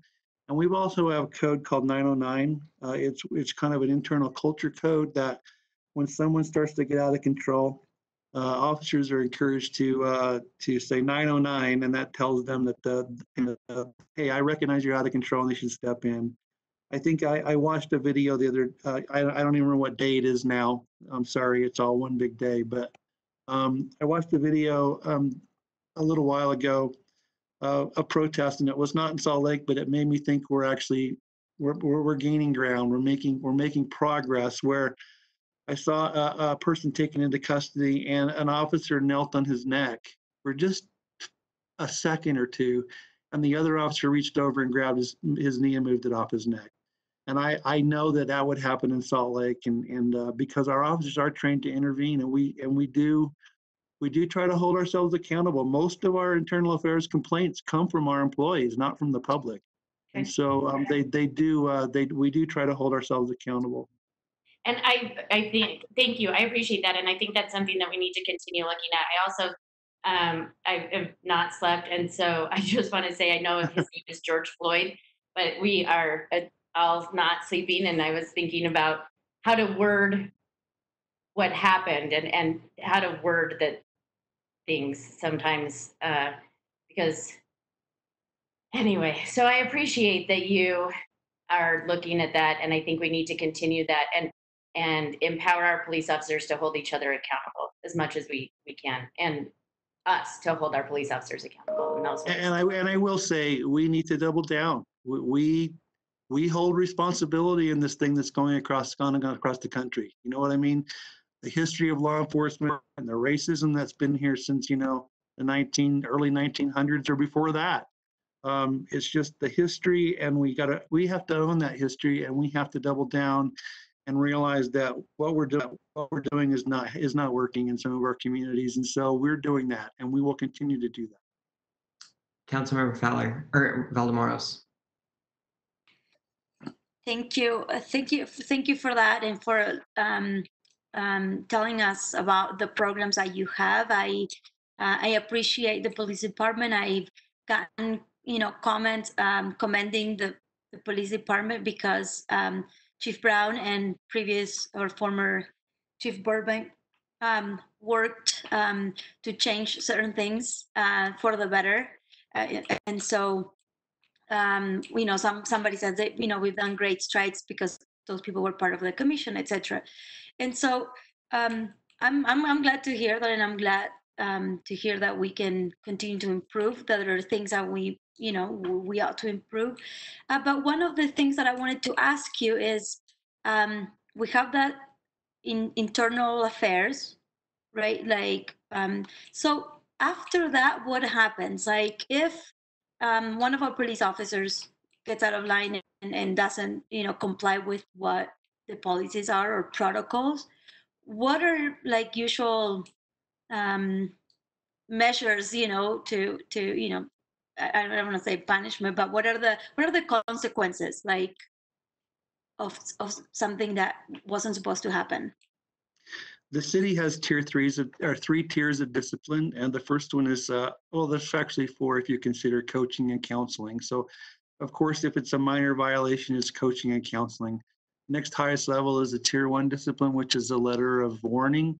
The second discipline is up to 2 shifts of suspension. And then the third tier of discipline is more than 2 shifts of suspension without pay or demotion or termination. And so those are the options that we use to discipline our officers. And does that affect the ability for an officer to find another job in another police department, or in your profession, or it's not really that Let me just say, if there are certain offenses that we have to report to peace officer standards and training, that could affect their licensure, to their certificate to enforce the law in Utah. Those are certain offenses that we report to them by law. But we can't control where they get hired anywhere else, and another agency may hire them. I can say I can't think of anyone we hire from that's gotten fired anywhere else, because that's one of our disqualifying factors for us. Oh, okay. All right. Thank you. Councilmember Dugan. Thank you very much. Appreciate the briefing on the train. I appreciate all the work you guys have been doing.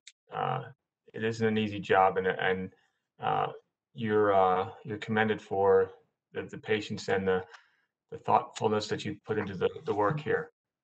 My question on the when an incident occurs, is there group discussions like in a closed room with other police officers to discuss the matter, see how they would handle it, so that they all understand what went wrong and understand the biases and how things evolved, and so that there's a learning from every incident that goes across the police department and across everyone there, that they all see it, and then they can now make sure that they don't repeat it, and maybe they actually can then train other guys and say, yeah, I had a similar incident to this.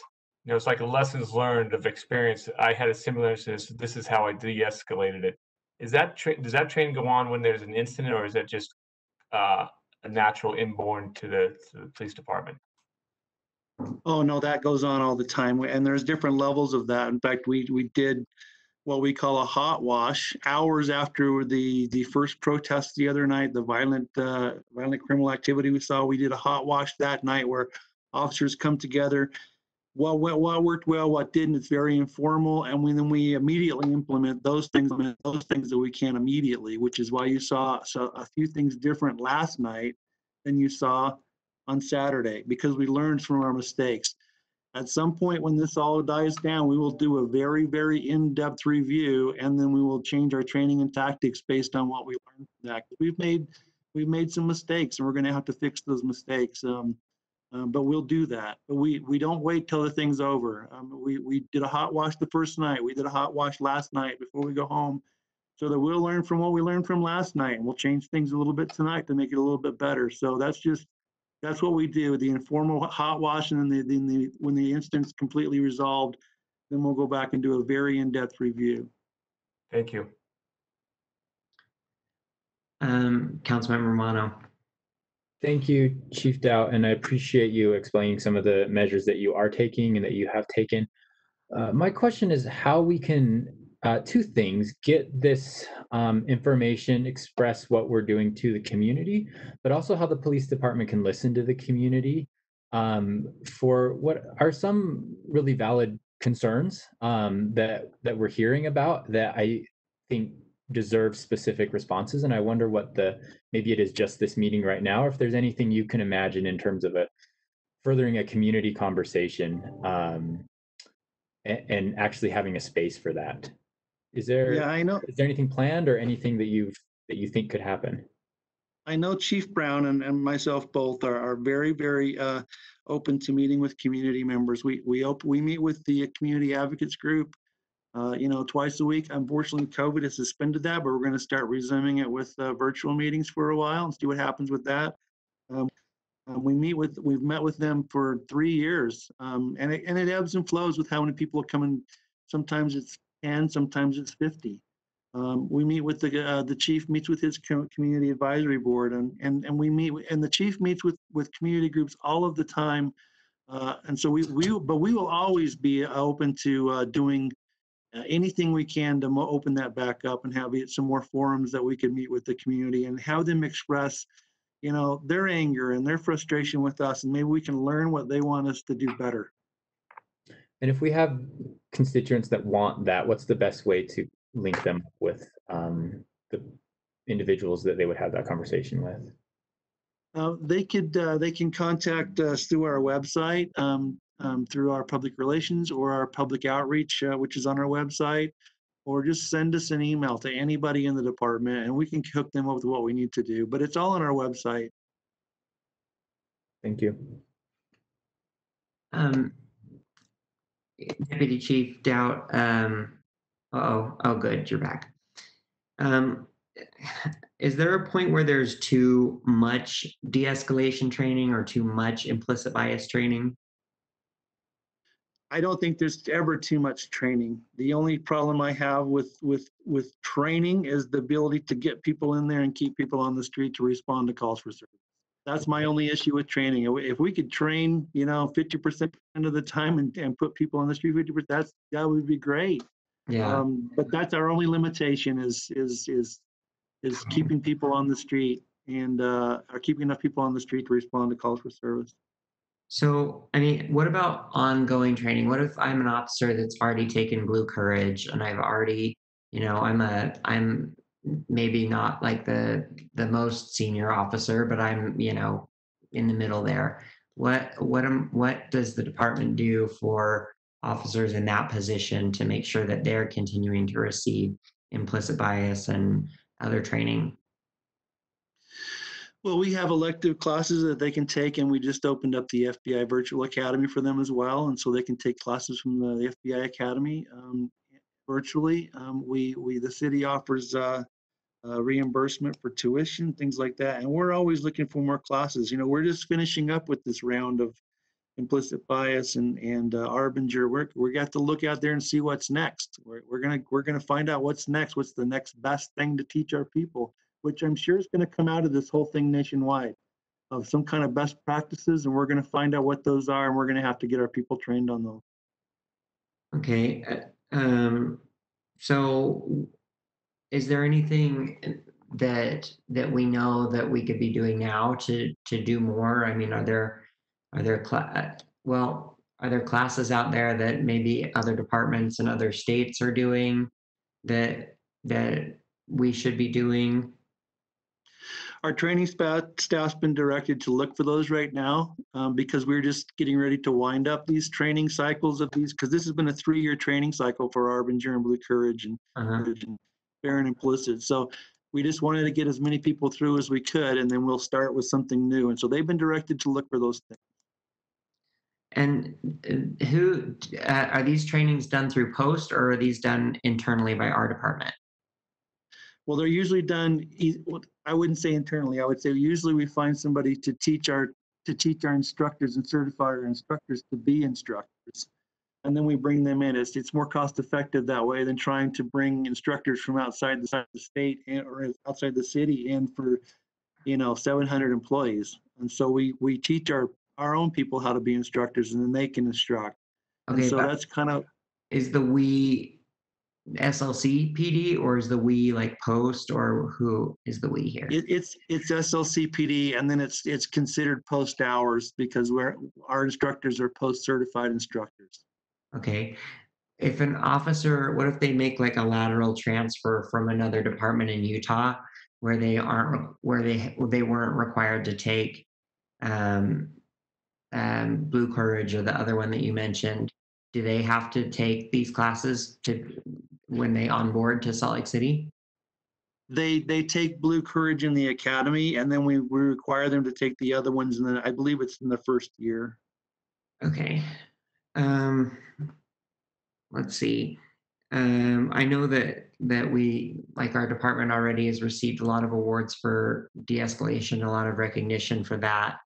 But obviously, we still have incidents in Salt Lake City that cause a lot of public concern. So what, aside from like specific classes, which you said people are already looking for, what else can we do to lead not just Utah, but to lead other cities across the nation in these efforts? I mean, what else can we do besides taking classes? We need to get our officers into the communities. And I think that's happening because of the funding and the staffing that you've given us to allow us to do that.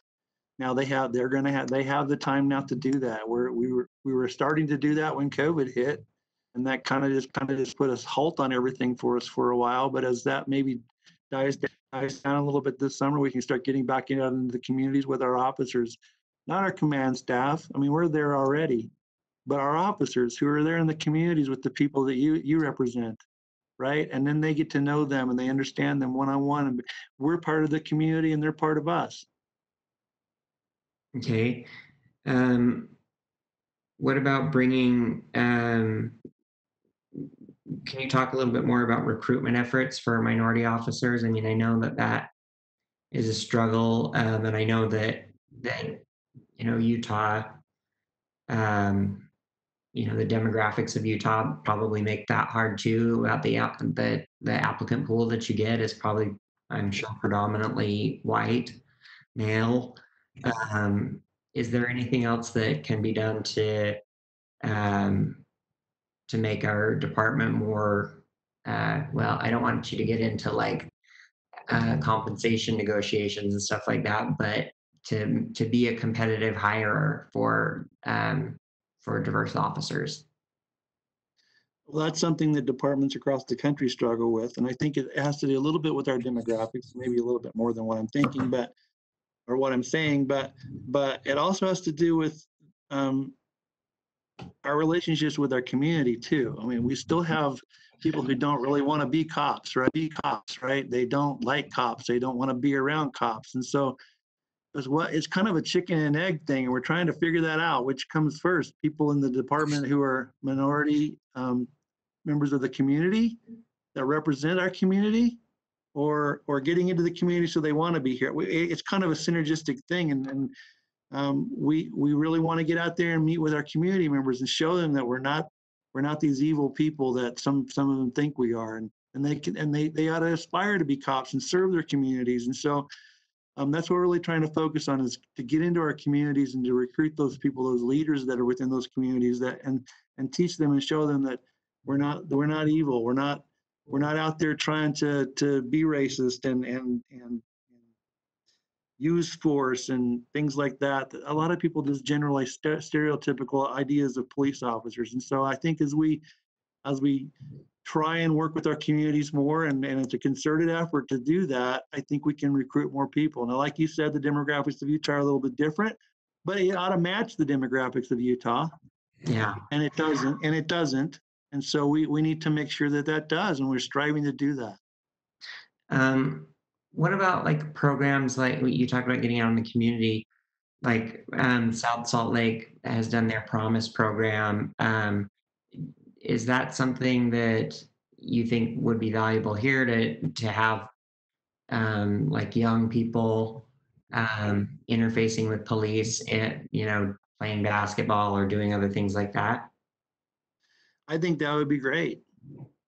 What would it cost for Salt Lake City to do something like that?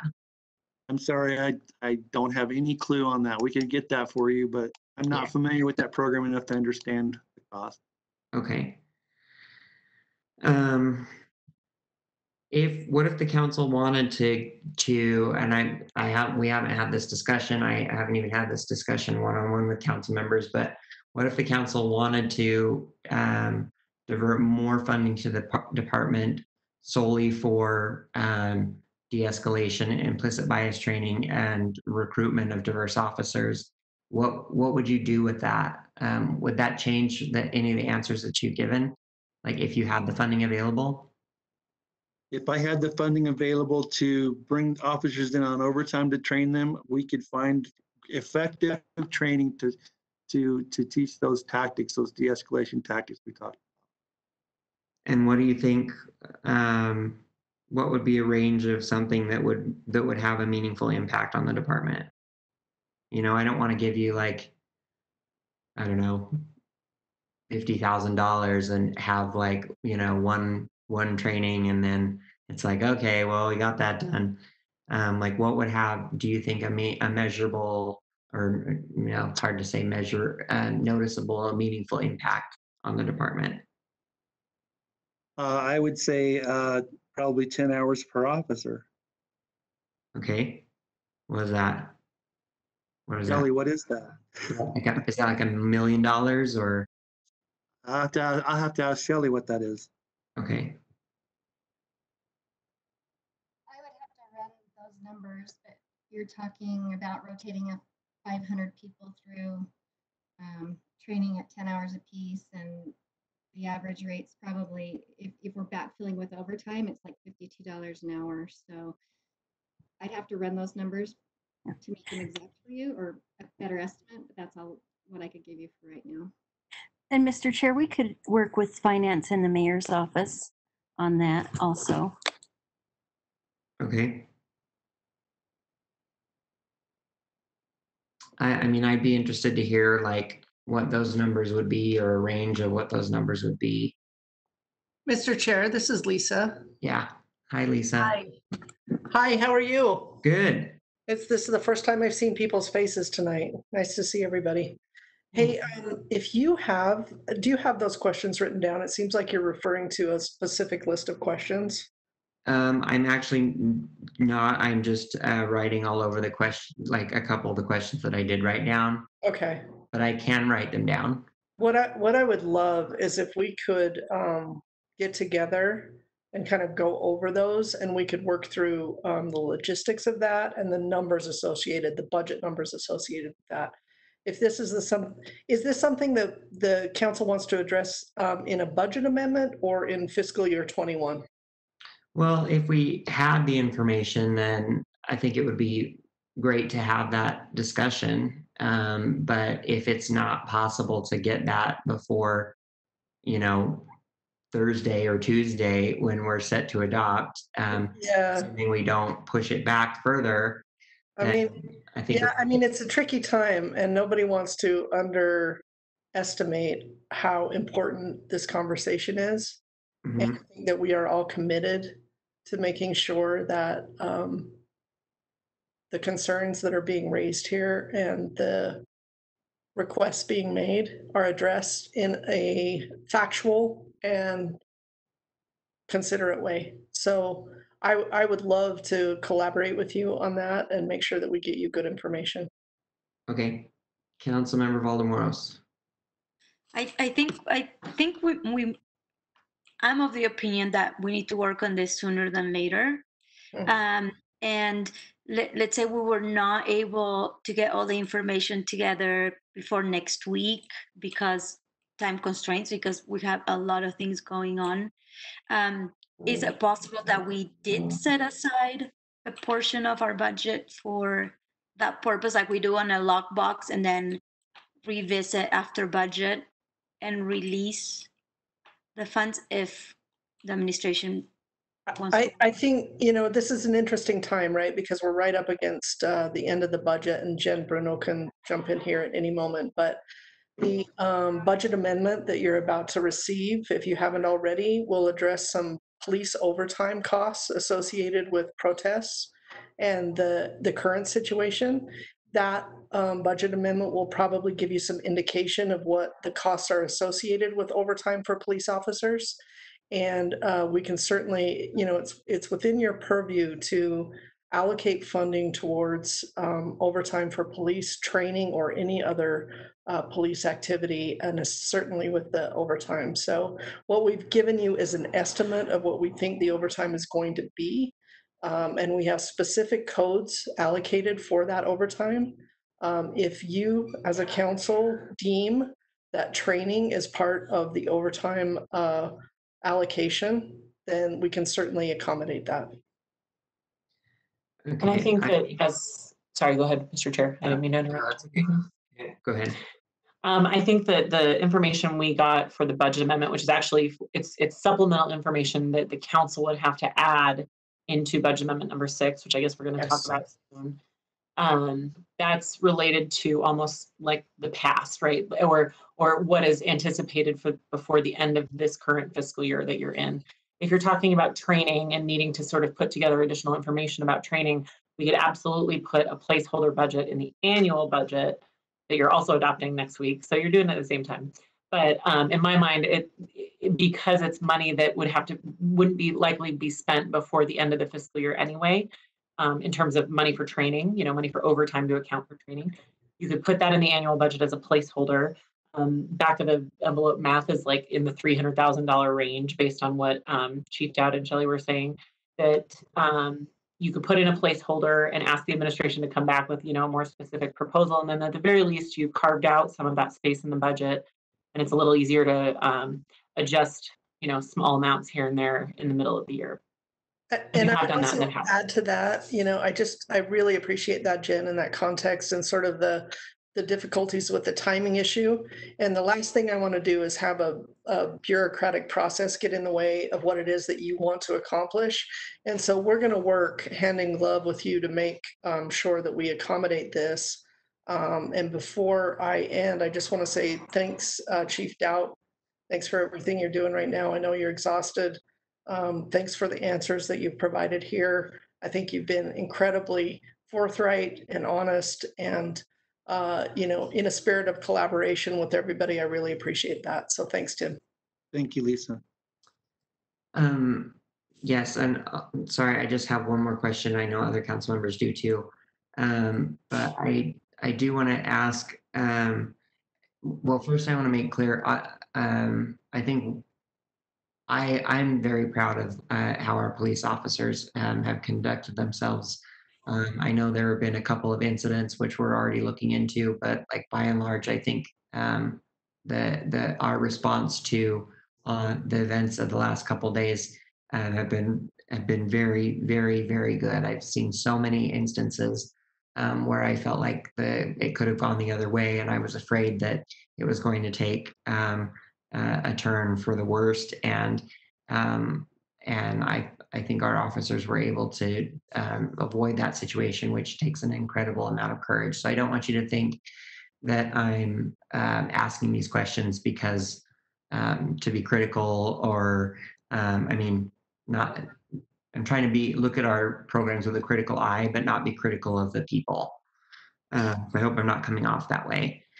But I did have a question that we talked about earlier in the budget about concerns about funding for body cams, and if we were going to be doing if a way to save money would be to have cops use other mobile devices or their computer or whatever to record things. And since we had that discussion, we had a police shooting in Kentucky of David McCaddy. I'm not sure if that's how you pronounce his name, but and the officers, I think in that instance, had turned off their body cams, or there weren't body cams. There was an issue with body cams in that, and that made me rethink about our discussion here.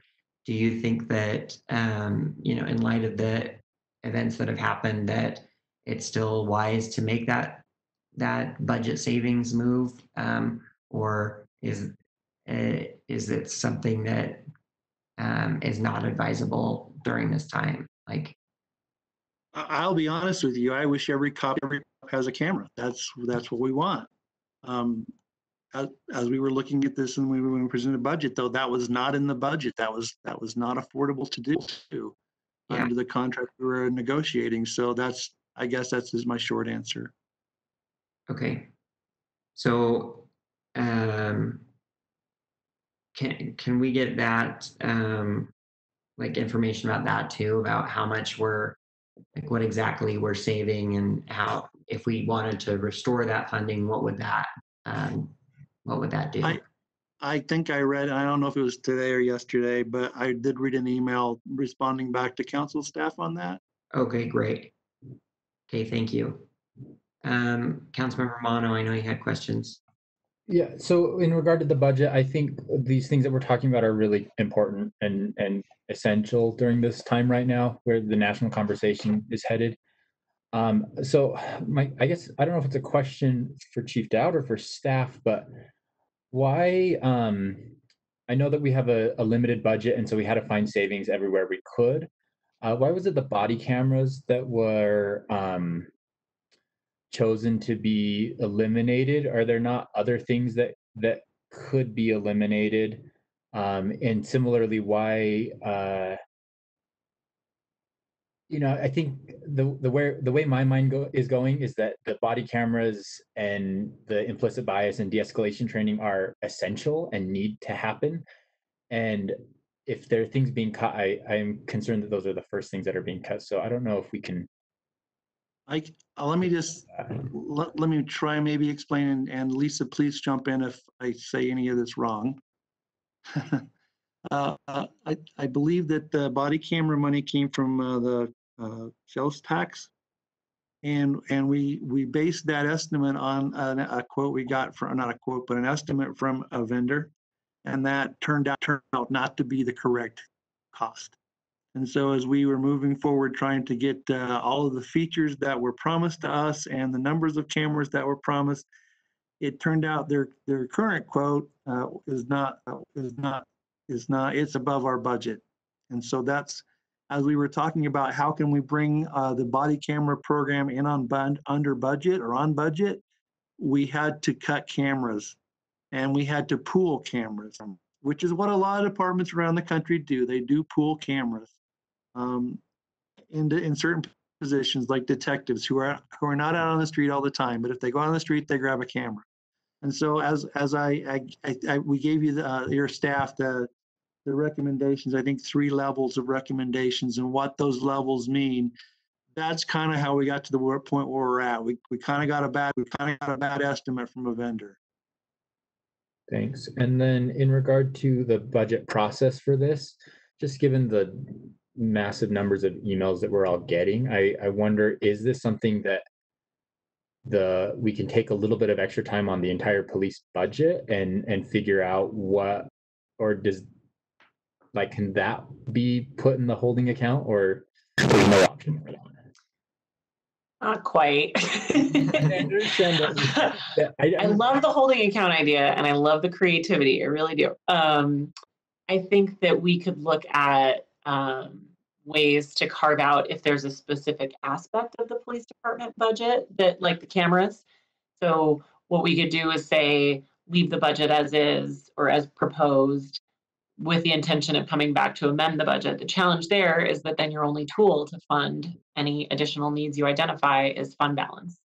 And so to the extent that you want to use the tools that are available in the annual budget process, like the judgment levy or like new growth, or I don't know what else, you would need to have that just in that balancing conversation. And so we could look at the response came in from the police department just this afternoon, so we haven't had a chance to look at it and process it because it was while the meeting was going on. But we could look at that answer and figure out what those amounts are. We could put a placeholder in based on those amounts, and then you could compare them to all the other needs you are thinking about in the annual budget.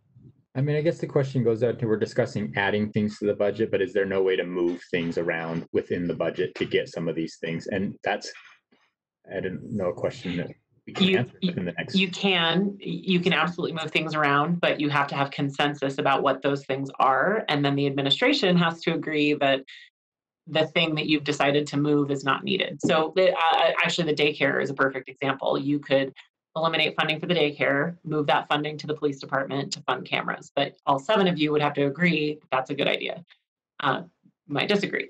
And so it's that balancing. And I see Councilmember Fowler with her hand up, and Lisa. Well, Lisa, did you want to speak to this answer before we go on to a new question? Yeah, I appreciate that, Council Chair Horton.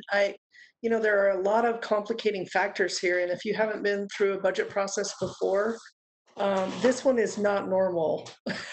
I don't know how else to say it. I really appreciate Jen Bruno kind of guiding us through this, because this budget process is incredibly complicated, because right now the mayor's recommended budget was recommended as flat.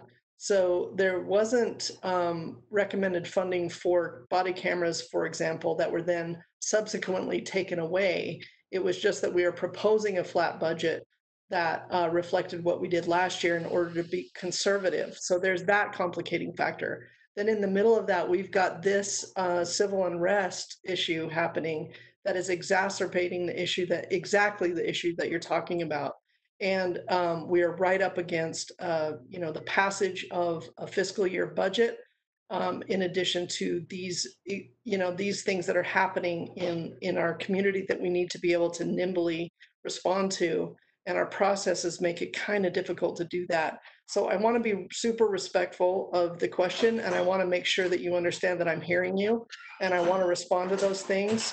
And I think that Jen Bruno, Cindy Gus Jensen, Lehua Weaver are incredible assets to you to help navigate the tools that you have at your disposal to help navigate through this budget process.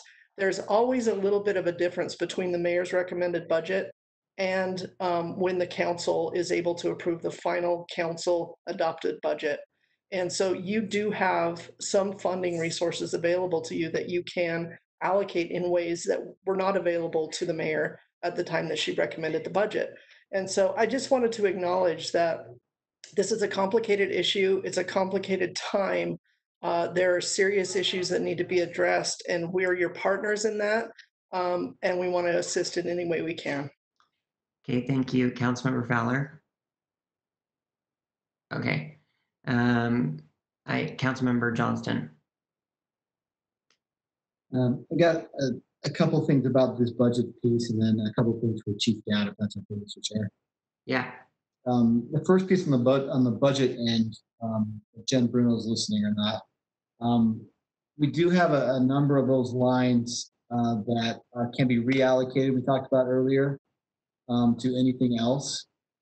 Technically, those could be put into a holding account with an intent to revisit, say, police public safety issues undefined and look at allocating those into next fiscal year. It essentially be the same as putting it into general and to our general fund and then saying we're going to take this out of the general fund at some point in the next, say, 6 months, or at 6 months we revisit it. So we could take some of that revenue we've undecided at this point, do put it holding, and have the conversation going forward as we get more information and those things happen. Is that accurate, Jen? Yeah. And the details are what we would have to figure out, right? Sure. Like where the funding source comes from.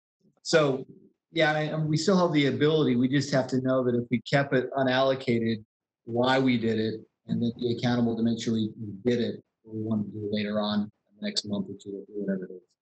But I think we don't have to rush through figuring out all those things. If we have a general sense we want to address some issues, but we don't know exactly how yet, we need more information or time, we could do that. Right. And the key, and this is just like the problem of being a spreadsheet person, is that you have to figure out where that money comes from to put into that holding account. So if we looked at new growth, we looked at the tax levy, whatever it was, we'd have to be very clear in accounting for those things into an account like this, and then have that discussion after we pass this budget about details of how to allocate and use that, correct? Yep. Yeah. Exactly. So I think there's ways we can address these things, maybe not be rushed right now. Chief, thanks for taking your time with us today. I echo Lisa Schaefer's comment earlier. And I know my thoughts immediately have gone this past week and a half to 2 weeks about what have I done or not done? What could I do differently? I'm guessing a lot of the council members, yourself, Chief, and others are thinking the same thing. I respect the willingness that you and Chief Brown have to accept feedback and to take a look personally at the department. It's not an easy thing. Take the criticism you're taking and still do your jobs. So I deeply appreciate that strength. I really do. The questions we're getting now are focused on a number of things, but there's a training question about best practices, having more training, which I think we've talked about, and that probably takes funding and time from you and your officers, right? There's a question about structurally, other things we need to change, which I don't know the answer to at this point. It probably takes some time. But I think that goes to the question about accountability for all of us. Do you have thoughts or are there processes or things that you've thought about that could help with the accountability question that people are bringing up within the confines of state law, obviously? Well, I'm not sure. I think I understand what you're asking, but I'm not sure that adding just another level would create what we want to create. There are measures in place to hold us accountable, but people need to be involved to do that. And I can't tell you how many times I counted on my hand when we haven't had our civilian review board staffed fully because we didn't have enough people who wanted to take part. I know that the chief and I and I know the chief did this afternoon with a group of people to show them our policies and to ask them around force and to ask them how can we change. And I know as part of the IACP report, it recommended that we develop a panel from the community to review our policies and to make recommendations to change them and approve the ones that we want to change. And so I know we were planning on doing that before this ever happened. We were moving that way. So, but as it relates to creating another oversight body, I just don't see what that would serve. I appreciate that, Chief, and I like the idea of looking at more community input. I do have some ideas I forwarded on to the administration about the Civilian Review Board that I hope we can address within the limitations we do have based on the state law. Thank you. I think this is something that I'll be deeply interested in going forward about structurally. How are we going to continue to improve? Because this is a long-term deal that when I look at all the issues that affect my neighborhood, my community, positive police interaction is one of the major ones, obviously, and looking at that, and but there's also deeper issues that I think are related to things we're talking about: the city housing, low-income neighborhoods, healthcare, food, all these kind of issues that all roll together. So I appreciate, Chief, your willingness to look at these things and work with everyone. I really do. I deeply appreciate you and your department. Thank you so much. Thank you. And we look forward to working with all of you. There are some things that I think we could change. Am I willing to talk about them right now? Probably not, but we'll be with you and work with you and hold hands together doing it. Thanks, Chief. Good. Appreciate it.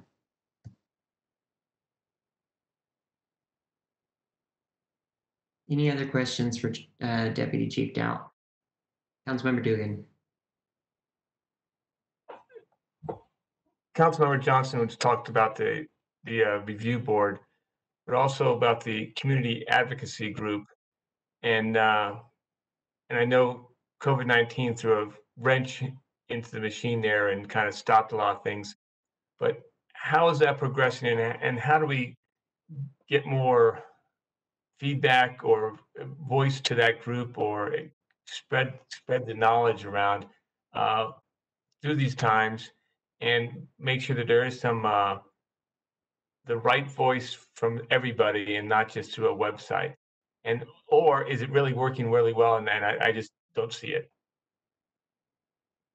It works when it works and it doesn't when it doesn't. I'll just say it that way. Okay. Because if you talk to the members of that group who've been involved consistently over the last 3 years, they can tell you the progress they've made. Oh. They can tell you about the de-escalation awards that they suggested that we implement. They can tell you about the policies that we've changed at their encouragement. They can tell you about the 10-day body cam release policy officer involved shootings that they champion. So they have influenced our department probably more than anyone else. But it's just trying to get people involved. Like I said, sometimes we've come and there's only been 4 or 5 people there. So, but other times there's 50. So it's just trying to get them involved and keep a consistent voice. But I think getting involved is a great thing. But you just said a bunch of good things that they did. But does the community hear that?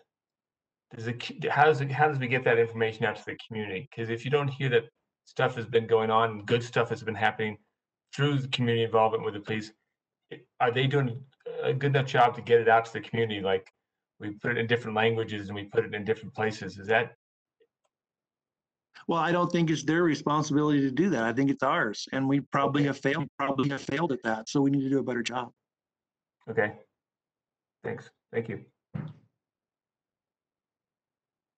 Council members, other questions on this item? All right, thank you. Oh, Councilmember Valdemoros.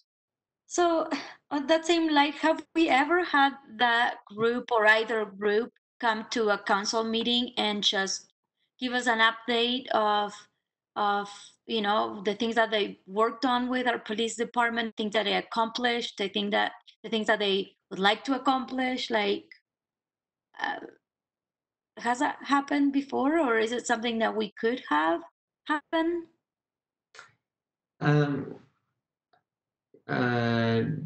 Does somebody else want to answer? I don't think the CAG has ever come before us. The Community Action Group has briefed the council before, and I don't. I mean, I don't know that like that's the best way to get the word out to the community about what CAG's doing either. So, but I don't know if anybody else wants to. I would just kind of echo that. I think that'd be one way for us to have an idea what the group is doing, and so we can help spread the word through our communities. Okay, I mean, that'd be a great thing. Because is there a chairman or chairperson of this group, or is it just kind of does the police department kind of, I don't know, how's it organized? We do not run CAG. We are just participants with them, and we have dialogue with them. They do have some informal leaders, but no one's really been declared a leader of the group. Okay, so it's an informal group more than a structured group like any other nonprofit group. There's not like a chair or vice chair, and they vote on who joins. They have some I wouldn't call them officers, but they have positions that traditionally they were rotating those once a quarter and holding elections once a quarter. So they do have some designated people. Those position changes quite often, but there are some informal leaders of the group though that we do contact when we have issues and they contact us. So this, Mr. Chair, this is where I'm kind of going with Councilmember Valdemoros, is that it'd be nice for us to have that information so we can maybe give it a little bit more structure and a little bit more not authority, but influence in their community or with us. It says, hey, this is what we're doing, and we want your support and we want your membership from the different communities. But if it's a silent one there that's just on the web, then it's really not doing anything to the community that maybe is not looking at the website. They're just looking at their perceptions. Yeah, well, and I don't think CAG are they on our list of recognized community groups? They're not on there, are they? I don't know. I just know they're part of they're on the website for the PD's website has something community engagement, and they're part of that, but there's no membership, there's no group, and it's got looks like it's some outdated information. Okay. Mr. Chair. Yes, Cindy Guest Jensen. A couple of bits of information. There are different groups, and all three of these may be groups that you do want to engage with in the coming months. Mm-hmm. There's a civilian review board, council that's appointed by the mayor, the advice and consent of the council, and council member Johnston has talked about some ideas he has, and other council members have also raised ideas. So I know you'll be talking about that. And we also have a possibility of something in the budget opening that we'll talk about in a few minutes. And then there's the Human Rights Commission.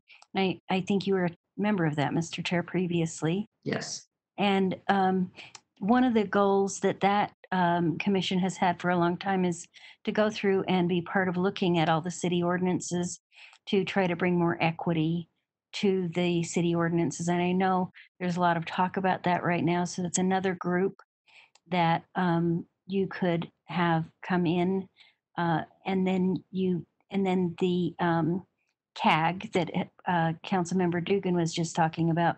They are an informal group of people that the chief has invited in periodically, and so we'd have to check a little bit more on that because they're not a regular city board. But anything that the council members would like to do to become more informed about these things, we can do. You could also bring in a group of community council chairs or different diverse communities, representatives, that type of a thing. And we are keeping that document that I had mentioned to you of ideas that council members are having, ideas and questions, and the items that you are raising here tonight and the questions that you're raising, Kira will add to that, and then we'll make that part of a public discussion so that you can determine how you want to launch into this effort and what pieces you would like to do when, because there's so many ideas, good ideas. I would like to, one of the last things that I did on the Human Rights Commission was we had some community discussions about the Abdi Muhammad shooting. And I would ask ask the administration to, well, no, we can ask because it's a joint board, that I would like them to come to us with some ideas about maybe having community dialogues about what's happened here and what over the last couple of days, and see if to activate that commission. That was one of the things we talked about as well as a goal for this year. So.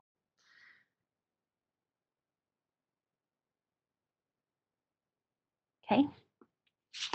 And the mayor has joined. I don't know if you want to continue the police conversation or if you want to go to the mayor. We want to go to the mayor. We need to move on to address the other questions that we had listed, like if there were other questions about budget amendment number 6. And I know that I have questions about the curfew. Mayor, thanks for joining us. Sorry about, we heard you had some technical difficulties, so. It's all right. I'm here. Thanks for making space later in the agenda for this discussion so I could be here. Yeah, can you just talk a little bit about what you just came from? Because I know a lot of people have been writing into the council office and saying, what's the plan? What's the mayor's plan? What's the council's plan? And I know you just came from a planning discussion, so. Well, it was a policy discussion. Or policy discussion. You don't have to give us a plan, but just what are the steps that we're taking so far? Yeah, Chief Brown and I reached out to a number of leaders and elders in the Black community and invited them to come and learn about Salt Lake City Police Department's restraint policy and ask questions. They are police officers led by Lieutenant Zayas, demonstrated restraint on each other and demonstrated the full extent of that restraint. So what if it's not going well?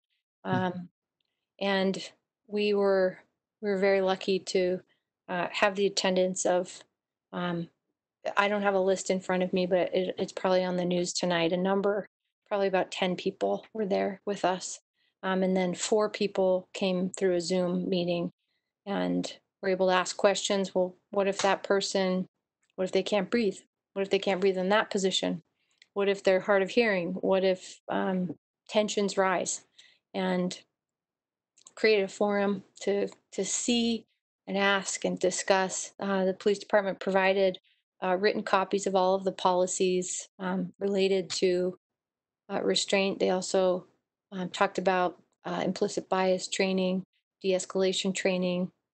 And the conversation moved also naturally to the national conversation. And in my perception of the conversation, there was a lot of gratitude from people there, including myself, to see what our police officers do, what that protocol actually looks like, because you sometimes see it on a body camera footage or a video, and you don't get the chance to have the officer talk through what it is. And they expressed, many people expressed gratitude for the way that our police operate and what is explicitly prohibited in our restraint policies.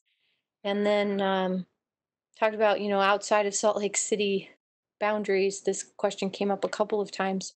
How do we get to a place where a Black man doesn't have to worry, or a Black woman, when there's a police car behind theirs and they're not in Salt Lake City and they're in another state, another county, and they don't know what that department's policies are. Of course, there weren't explicit answers in this discussion, but there was a question: what do you want from us today? And I asked two things. One, that we have this open dialogue, because this was a unique group of community leaders that I don't think had come together in this group construction together before with the police department. So we said, let's let this be a beginning of an ongoing conversation that we could come back to anytime. But really, that as leaders, that we inspire and encourage our communities to remain engaged for the long haul, because this is a huge opportunity for us. And it's about policing, but it's about housing and jobs and education and digital equity and healthcare access and access to capital. It's about everything. So it was a really inspiring time, and I'm glad to have met a couple of people I didn't know before, and absolutely glad that so many people who I've known for a while, and that every one of them is a leader in the community, that they'd come and participate. So that's what we just did, and I'll give my thanks to the police department again, and to Chief Brown for creating a culture in Salt Lake City Police Department that is asking for feedback, and proud of the work that they do. Want to talk about curfew? Yes. Do you want me to talk about it, or do you want to ask me questions? Or Yeah, I guess I'll start. Is a week-long curfew necessary? We put in place the week-long curfew with the consultation and support of our sister law enforcement organizations, and the support of the governor's office to do so. And that was based on assessment, which is obviously ongoing, and therefore this is iterative, of the national climate and local intelligence. The protest on Saturday, there was no intelligence leading up to it that led the police to believe it would turn violent, and it did, dramatically so. And so I think that I know there's a lot of rumors of intelligence from other agencies and groups outside of Utah, and obviously it's a very sensitive time. But I think it's important for us all to know, and for our public to know, that we had no indication leading up to 11 a.m. on Saturday that we would be facing the violence that we saw and the destruction we saw. So we take intelligence very seriously, and we also recognize that things change without any advance warning. Well, Mayor, sorry. Opportunity to amend the week long is something, as I said, this is an iterative evaluation, and we are open to amending the length of this if we feel secure in doing so. Can I interrupt you for just a minute about the intelligence on Saturday? Like, even though we didn't have any specific intelligence, I mean, I would imagine the police are always anticipating that it's possible that there could be, anytime you have a protest, that it could go, I don't want to, that it could turn ugly. And I think that a lot of what our officers did was trying to prepare for that. Is that right? Absolutely. And even if that preparedness is not visible, which is obviously part of the point of it, it was there. I think it's also important to know that it wasn't expected that there may be 400 or 500 people in attendance, and we know there was well more, maybe triple that on Saturday. And so the level of preparedness can be overcome by the amount of turnout. And obviously that's where we couldn't move until we knew our officers would be safe being sent in because they had enough backup, which had to come from other departments. So they are as prepared as they can be for what we can handle as a city. And we're grateful we still have the support of the National Guard and the Highway Patrol and other agencies in the county. Well, what is having a curfew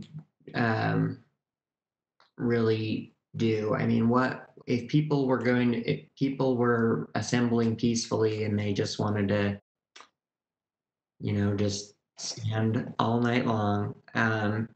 Why is that a concern? Well, Chris, Mr. Chair, as we look across the country, there's really nothing good that's coming of protests in the middle of the night. And the ability to incite violence and destruction is a lot easier. And I think if Chief Doubt's still on the line, he'll tell you that it's also harder to control in the middle of the night. The security of our streets, but most importantly, our public and our police officers, the property of Salt Lake City as an entirety, you, me, everyone in this city, those are our priorities right now. And after seeing the destruction that happened on Saturday night, I'm not going to let that happen again. And our police department doesn't want that to happen again. So we intend to prevent that kind of escalation from happening. And by having the legal authority, and obviously we're not drawing a hard line at 8 p.m. depending on the activity of the protest, we need that authority to be able to say, it needs to be over now and you need to leave now. Okay. The reason I'm, kind of pushing on this is just that I've gotten a lot of texts and calls and inquiries from residents who are saying, yeah, this just seems really heavy-handed, and like the protest last night seemed to go, pretty well. And I just am trying to, we obviously don't have all of the information that you do. And so I don't know what to tell these residents that feel like, what they're seeing, I guess maybe doesn't justify this. And they're like, what is having, Black Hawk helicopters flying around for 2 hours on a work night? Like, how is that necessary? What justifies that? And I can't, other than referring to what happened on Saturday, I don't have much more to tell them. Well, if I may, you can tell them that those Black Hawk helicopters aren't directed by Salt Lake City. Yeah. We were having protests that went on without any curfew, that went on into the night and into the morning. The Black Hawk helicopters would be flying a lot more than 2 hours. And the ability for Salt Lake City Police Department to handle the situation as they did last night with the most beautiful professionalism, it's really difficult for them to be in those 70-pound uniforms, marching, walking, following these crowds around. And we had a couple dozen, almost 2 dozen officers, many of whom passed out from heat exhaustion on Saturday night. It's really hard to push those protests on and on and on, even in the night. It's warm out there. And so anyway, what I'm getting at is I appreciate that Salt Lake City was able to handle the on-street work that happened last night. We would be calling, I have no doubt, and I'm not the expert, Chief Doubt is, but that we'd be calling in many other departments to come and relieve us, to help us cover that kind of ongoing through the middle of the night presence in our streets. And I think you might be getting more calls from residents who are saying, I got to work in the morning and there's protests going on throughout the middle of the night. Yeah. I'm worried about my property and I'm staying up to watch it. And the cost of that is pretty extreme also. Okay, thank you. I'll share that with them. Assistant Chief Doubt, did you want to, I saw you had your hand up for a minute. Yeah, I just wanted to say, a lot of times, even though the protest last night was for the most part peaceful, we still had officers assaulted. We still had windows of military vehicles smashed out. We still had people carrying guns in that crowd that we arrested later. So it was mostly peaceful, but, and so that's why we have curfews, because small groups, different small groups that come together become large violent groups very quickly. And so if we can interdict them quickly using the curfew, that's why we have a curfew.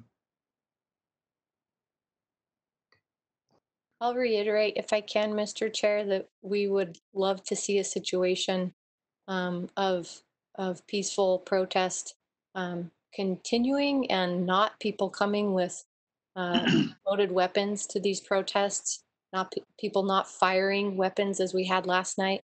And you know, if we see that kind of a change, and still in assessing the national climate and local intelligence, we would love to not have a curfew. I would love to not have our POU called out every night. You know, we want to get there. And I think that's why all of you council members and I keep saying to our community, hey, we hear you. We hear you. We want to work. We are ready to work. You know, there's not a switch that needs to get flipped here. We're here. So, but I know that the purpose of the protest is a national conversation, and I understand that, but Salt Lake City's ready to work. Can I ask, sorry, one more follow-up question?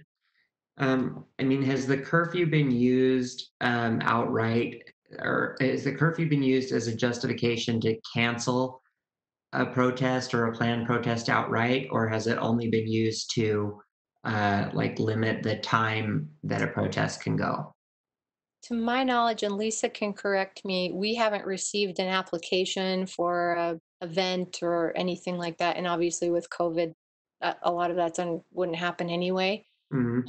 But I don't think we have the authority to cancel, but we do have the authority to enforce a curfew. So I guess if someone were scheduling their protest for 8:30 p.m., that the curfew would override, obviously.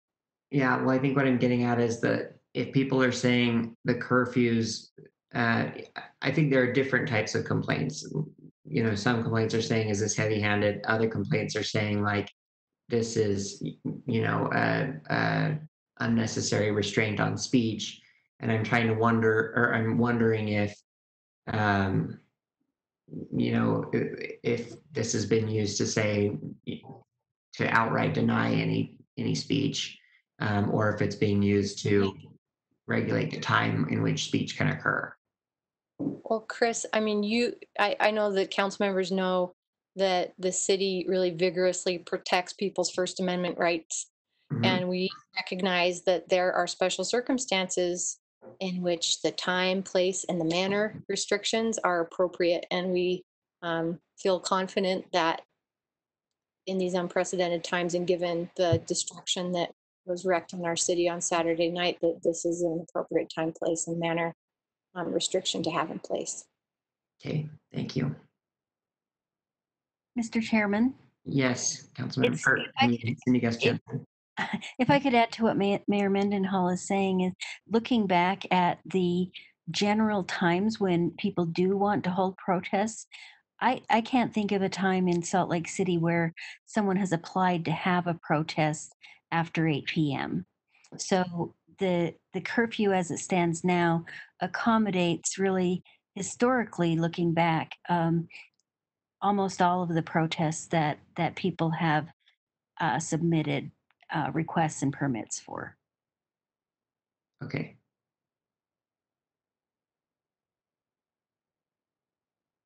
Councilmember Valdemoros.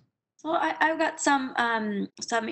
Thank you, Mayor, for all of that you've said before. I'm just gonna pass on a question from business owners saying, "Hey, this curfew kind of affects my business. Is this necessary altogether?" And so, is there? I think I know some of the essential businesses that could be open and people could patronize our restaurants. Have you had any other complaints or questions, or are there any response to this that this curfew may be negatively affecting businesses? We would welcome that feedback, and I have not directly received any. It's difficult to know what businesses would be impacted because people are allowed to go get food. They're allowed to go patronize a private business, and there are no restrictions. There are no restrictions on businesses or people getting to businesses. And I spoke with Dee Brewer of the Downtown Alliance this morning, soliciting feedback or criticism from businesses. They've, of course, been engaging and haven't really had any. They had one comment that a business owner wants downtown to become lively again. And of course we all do. And I don't think that was necessarily about the curfew.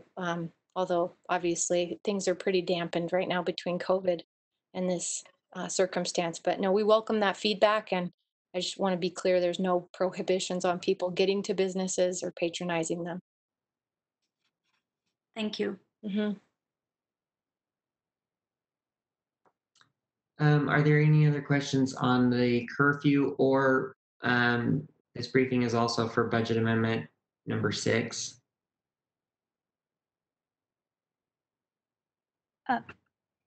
Mr. Chair, did you want to do these together?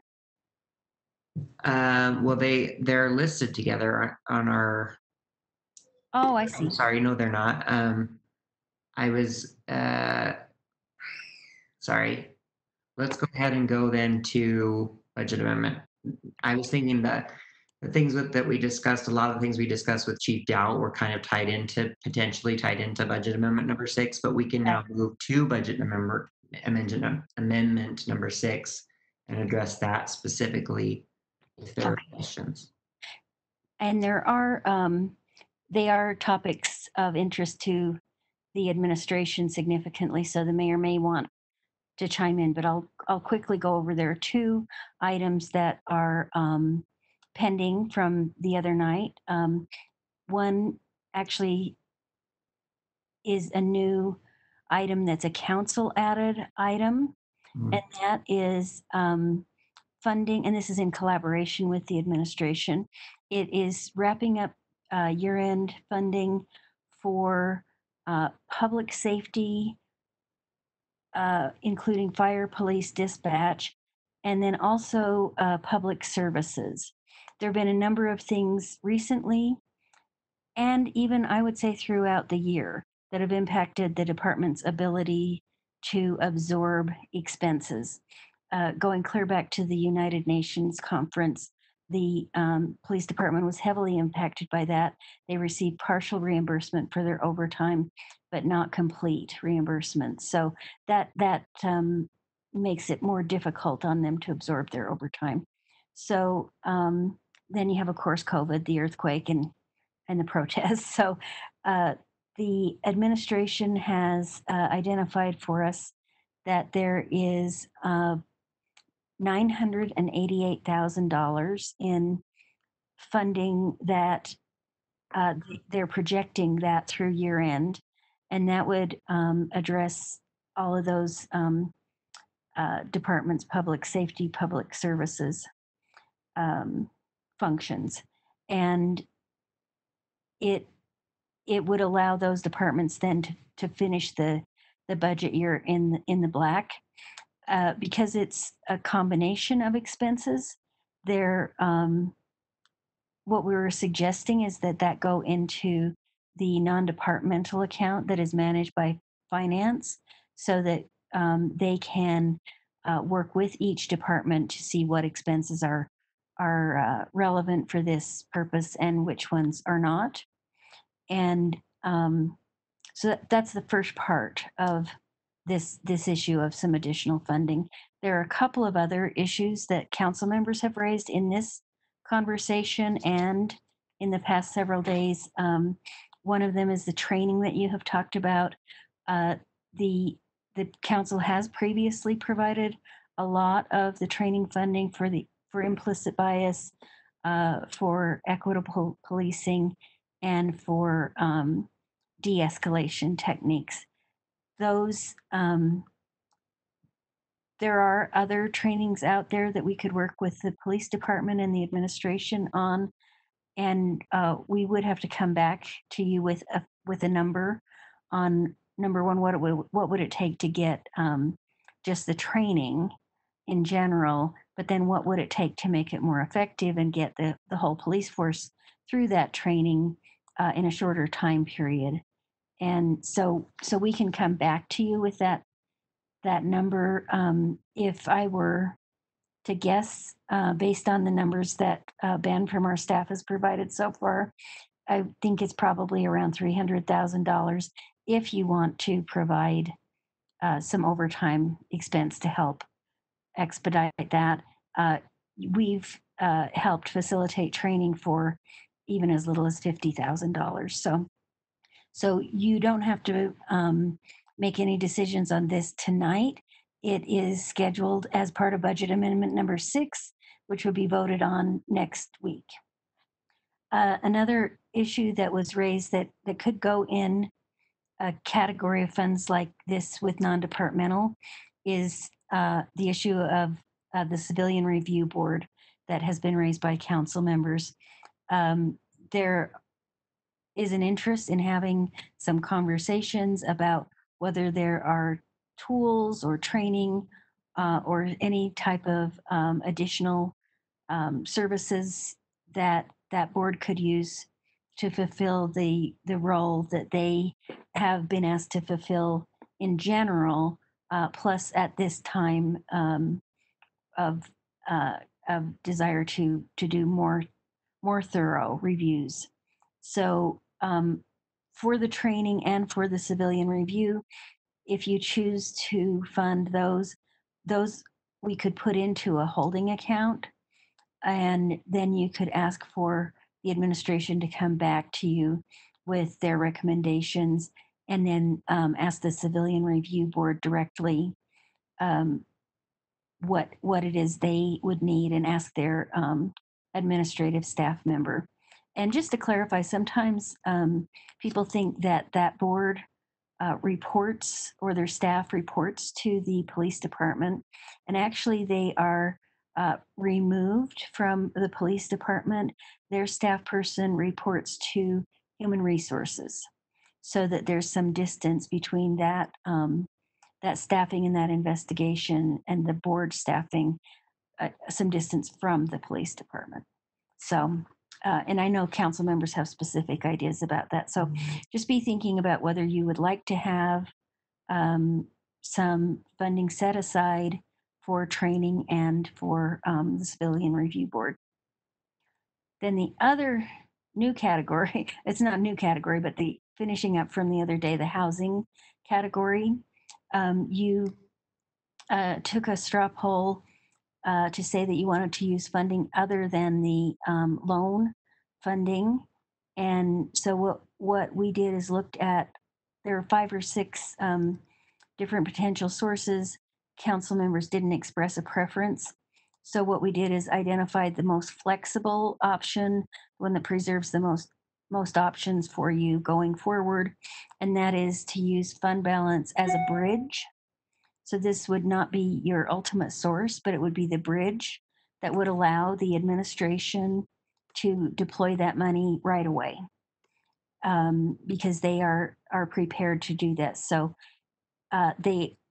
it's my understanding that they would appreciate it if you felt comfortable voting tonight on that, so that they could get it out as soon as the mayor's office, attorney's office, finance certifies that they have the contracts in place and that type of thing. So,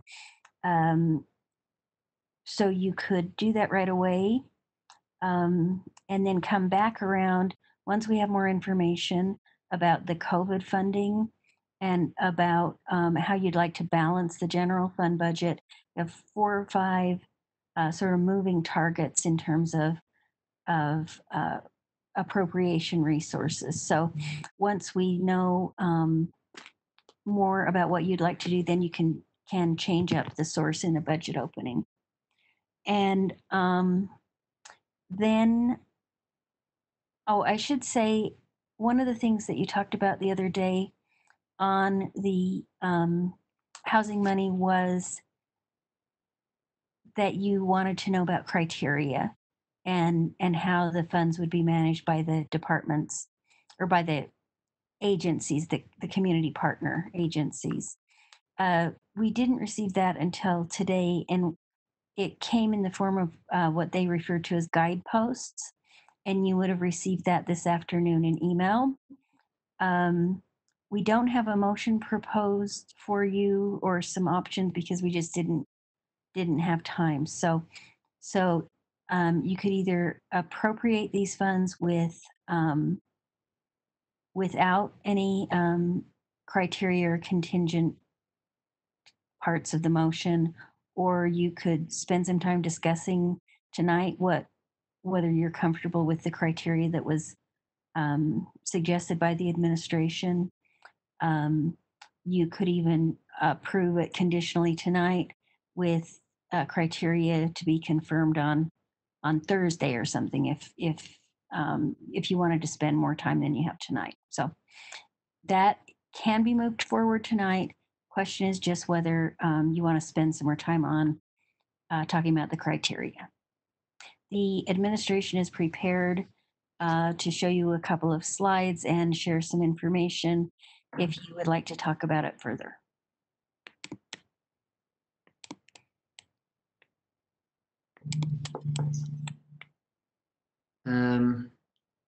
Council members, did you want to weigh in on if you wanted to have a further discussion on this, or are you if you're satisfied with the information that we've been given? Sure. I haven't had just time to actually look at the email yet, but I'm fine appropriating the money as long as we're able to come back and discuss the actual programs. Okay. I agree with James. I haven't had time in the email to look at the guideposts, but I would like to appropriate the money from the source that Cindy mentioned that can be deployed as soon as we move forward on that with. So for the mayor and Rachel, would it be helpful to have a straw poll to that effect, or what additional guidance do you need? Are you hoping to gain from tonight? Mayor, would you like me to speak to that, or would you like to? Okay. Thanks, Mr. Chair. And I just want to say thanks to the council again for being willing to travel down this road with us. I know that our interests are aligned and that we get money out quickly to residents who need it as we are kind of facing another deadline or another kind of cliff in where people are getting their resources. So thank you for this. Thanks for the discussion. I just want to clarify that, first of all, yes, I think a straw poll would be helpful. And then if you're willing, and then second, that there's still a lot of opportunity for us to have the conversation around the kinds of parameters that we're hoping to enter into with our partners, our community partners here. None of that has been decided. We're happy to, after you've had time to digest it. I don't know if it needs to be, any kind of even a formal conversation, but it can be if whatever you desire. But we're anxious to get your feedback on, what AMI you'd like to target, what levels of assistance, are important to you, and how we can partner best with our community organizations around these programs. So I just want to make sure that that's been clear in this conversation. And I know Lonnie's prepared to talk about the details, but if that isn't something you want to spend time on tonight, we certainly understand that too. And thanks for your patience as we've gotten this program together over the last few weeks. Okay, thank you, Rachel. Do you need more with the kind of straw poll, like what? Well, Councilmember Rogers didn't actually make a straw poll, but would what he said be sufficient if that were a straw poll for tonight's purposes? Let me sneak in so that Rachel doesn't have to answer that in two different ways. One is that you do have it on your agenda later.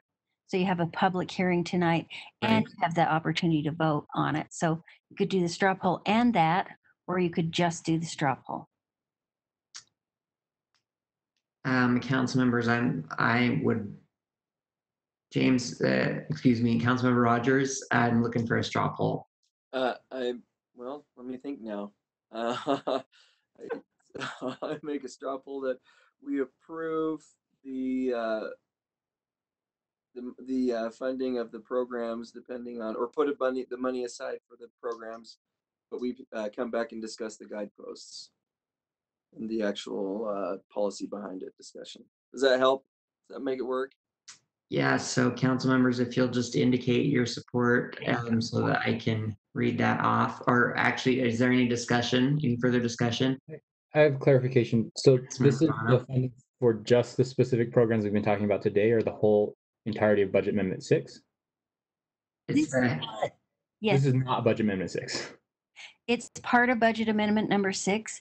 The bulk of Budget Amendment number 6 is on for decision next Tuesday.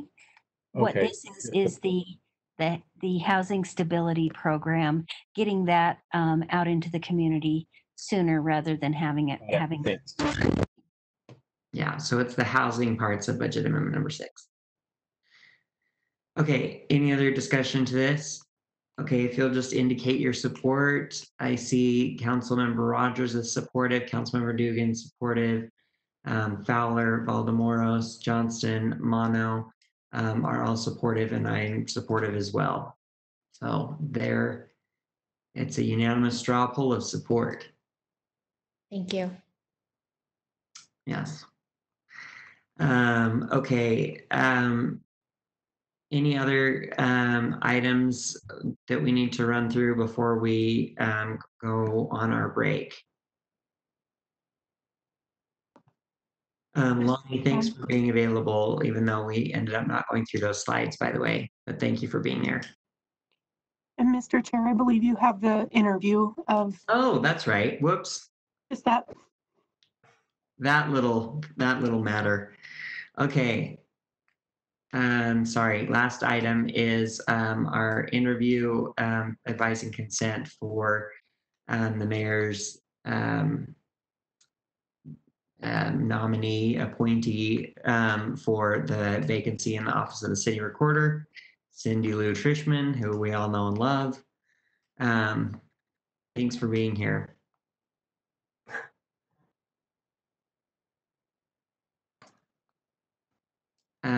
Okay, so thank you.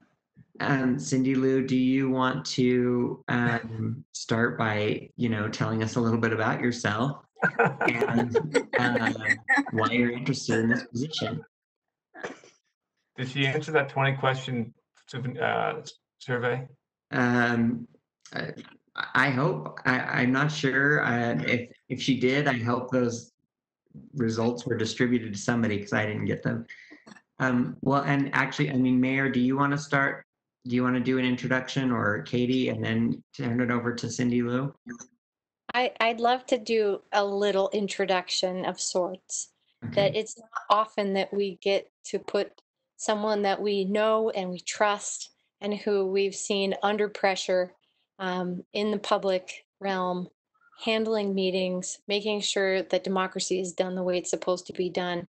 And we have years of experience with Cindy Lou, firsthand experience, knowing how she conducts herself and how highly she regards the public's work being done in the most transparent and accountable way. And that is the job of the city recorder to a T. So it's with such great pleasure and confidence that I bring to you Cindy Lou Trishman for hopefully your advice and consent to go well with. Thank you. Katie, would you like to say anything as the city attorney works very closely with the city recorder and they're technically the part of the same office? Do you want to speak to that? Absolutely. We had an impressive panel of applicants for this position, and Cindy Lou rose to the top with her professionalism and her demeanor and her leadership ability. And I'd say she is a true public servant, and I am so thrilled to work in collaboration with her to bring the recorder's office into the next era, working in collaboration with the council and the mayor's office. So I couldn't be more pleased with the mayor's appointment today, and I just can't wait to start working with Cindy Lou. Okay, Cindy Lou, do you want to make a statement or go back to my previous questions, telling us a little about yourself, why you're interested? Well, I am just so thrilled with the opportunity that I've been given to move in this direction. So the council office has given me such incredible experience that I will only take with me and will continue to grow with the council and the mayor. So I look forward to this. Thank you very much. Well, thank you. I'll just say that Cindy Lou was one of both Cindy's were the first two council staff that I interacted with when after in that period when you won the election, but you haven't been sworn in yet. And I have always been so impressed with Cindy Lou and how accommodating and friendly and thorough and just hyper competent that you were to bring me and the other people, Amy Fowler, who was elected at the same time, bringing us on board. And I have seen you handle some, very difficult projects in the council office, and was, really delighted when I heard that you were interested in the position, even though it's will be a huge loss to to the council staff. But I have every confidence that you will really excel at this job. And in particular, I'm excited about your like technical abilities and being able to bring those to bear and help advance our reporter's office. So thank you very much, and you have my full support. And I'm just sorry that we won't get to see you on more of a regular basis, but hopefully you'll still come down for a good portion of those meetings. I know you will. Thank you. I've had my supporters here coming to make sure that they're behind me. Yeah. Literally and figuratively. Yes. Thank you. Council member, also Cindy Lou is a District 3 resident, so just showing you that there's another awesome D3 resident. Thanks. Councilmember Valdemoros. Well, Cindy, I just wanted to say that I'm so proud of you. I remember when we worked in the planning division a long time ago, and how much you've accomplished and where you're going. I don't doubt that you're going to be awesome. To be honest with you, when we found out, a lot of us said, can we say no to this?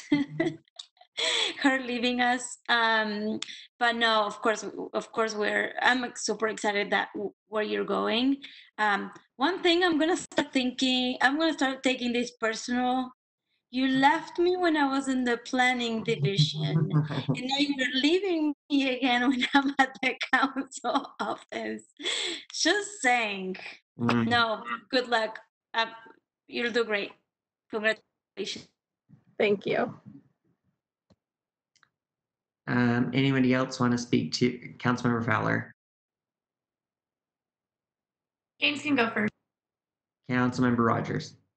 Oh, I was just going to say congratulations. I'm going to say no, no matter what, because I feel like I have to. Because I'm so loyal as a honey badger, I got to protect people. So congratulations. Thank you very much. I thought you were a panther. Isn't that what we have to go over every meeting? You're once a panther, always a panther, but a honey badger is a little bit stronger than a panther, so I'm a little bit beyond a panther. Mm-hmm. Okay. Anybody else want to speak to this? Councilmember Fowler. So congratulations, Cindy Lou. I'm very excited for you, as much as I am really going to miss you.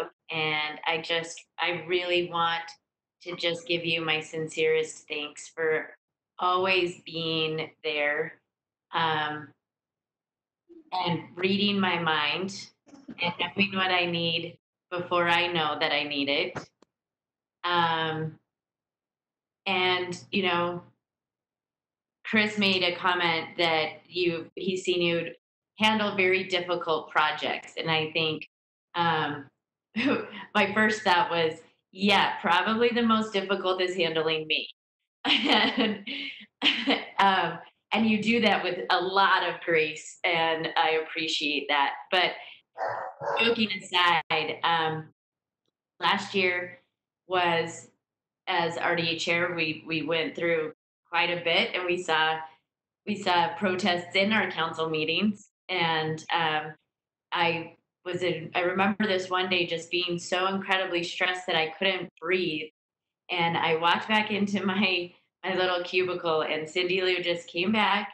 She had some Kleenex for me and a cup of coffee, and was just like, okay, we're gonna breathe now. Can I get you anything else? With the most calm demeanor and voice that I was like, okay, I can do this. We're gonna get through this. And I don't know that you know how impactful that really is, at least for me, and I can guess for a lot of other people that get put in some pretty stressful moments, that you just bring us down to this more calm level. And so thank you. I look forward to watching you do great work with our recorder's office, and probably continuously nag me to sign the things that you sent me on emails, because I'll forget to do it. Sounds great. Thank you. It's been a pleasure to work with you all. I can say that with confidence. It's been wonderful, and we'll continue to work together. So thank you. All right. Thanks, everyone. Do we need to take a straw poll on our? Okay, great. All right. Thanks so much, everybody. We'll go ahead and break now and reconvene in a separate meeting for the formal at 7 o'clock.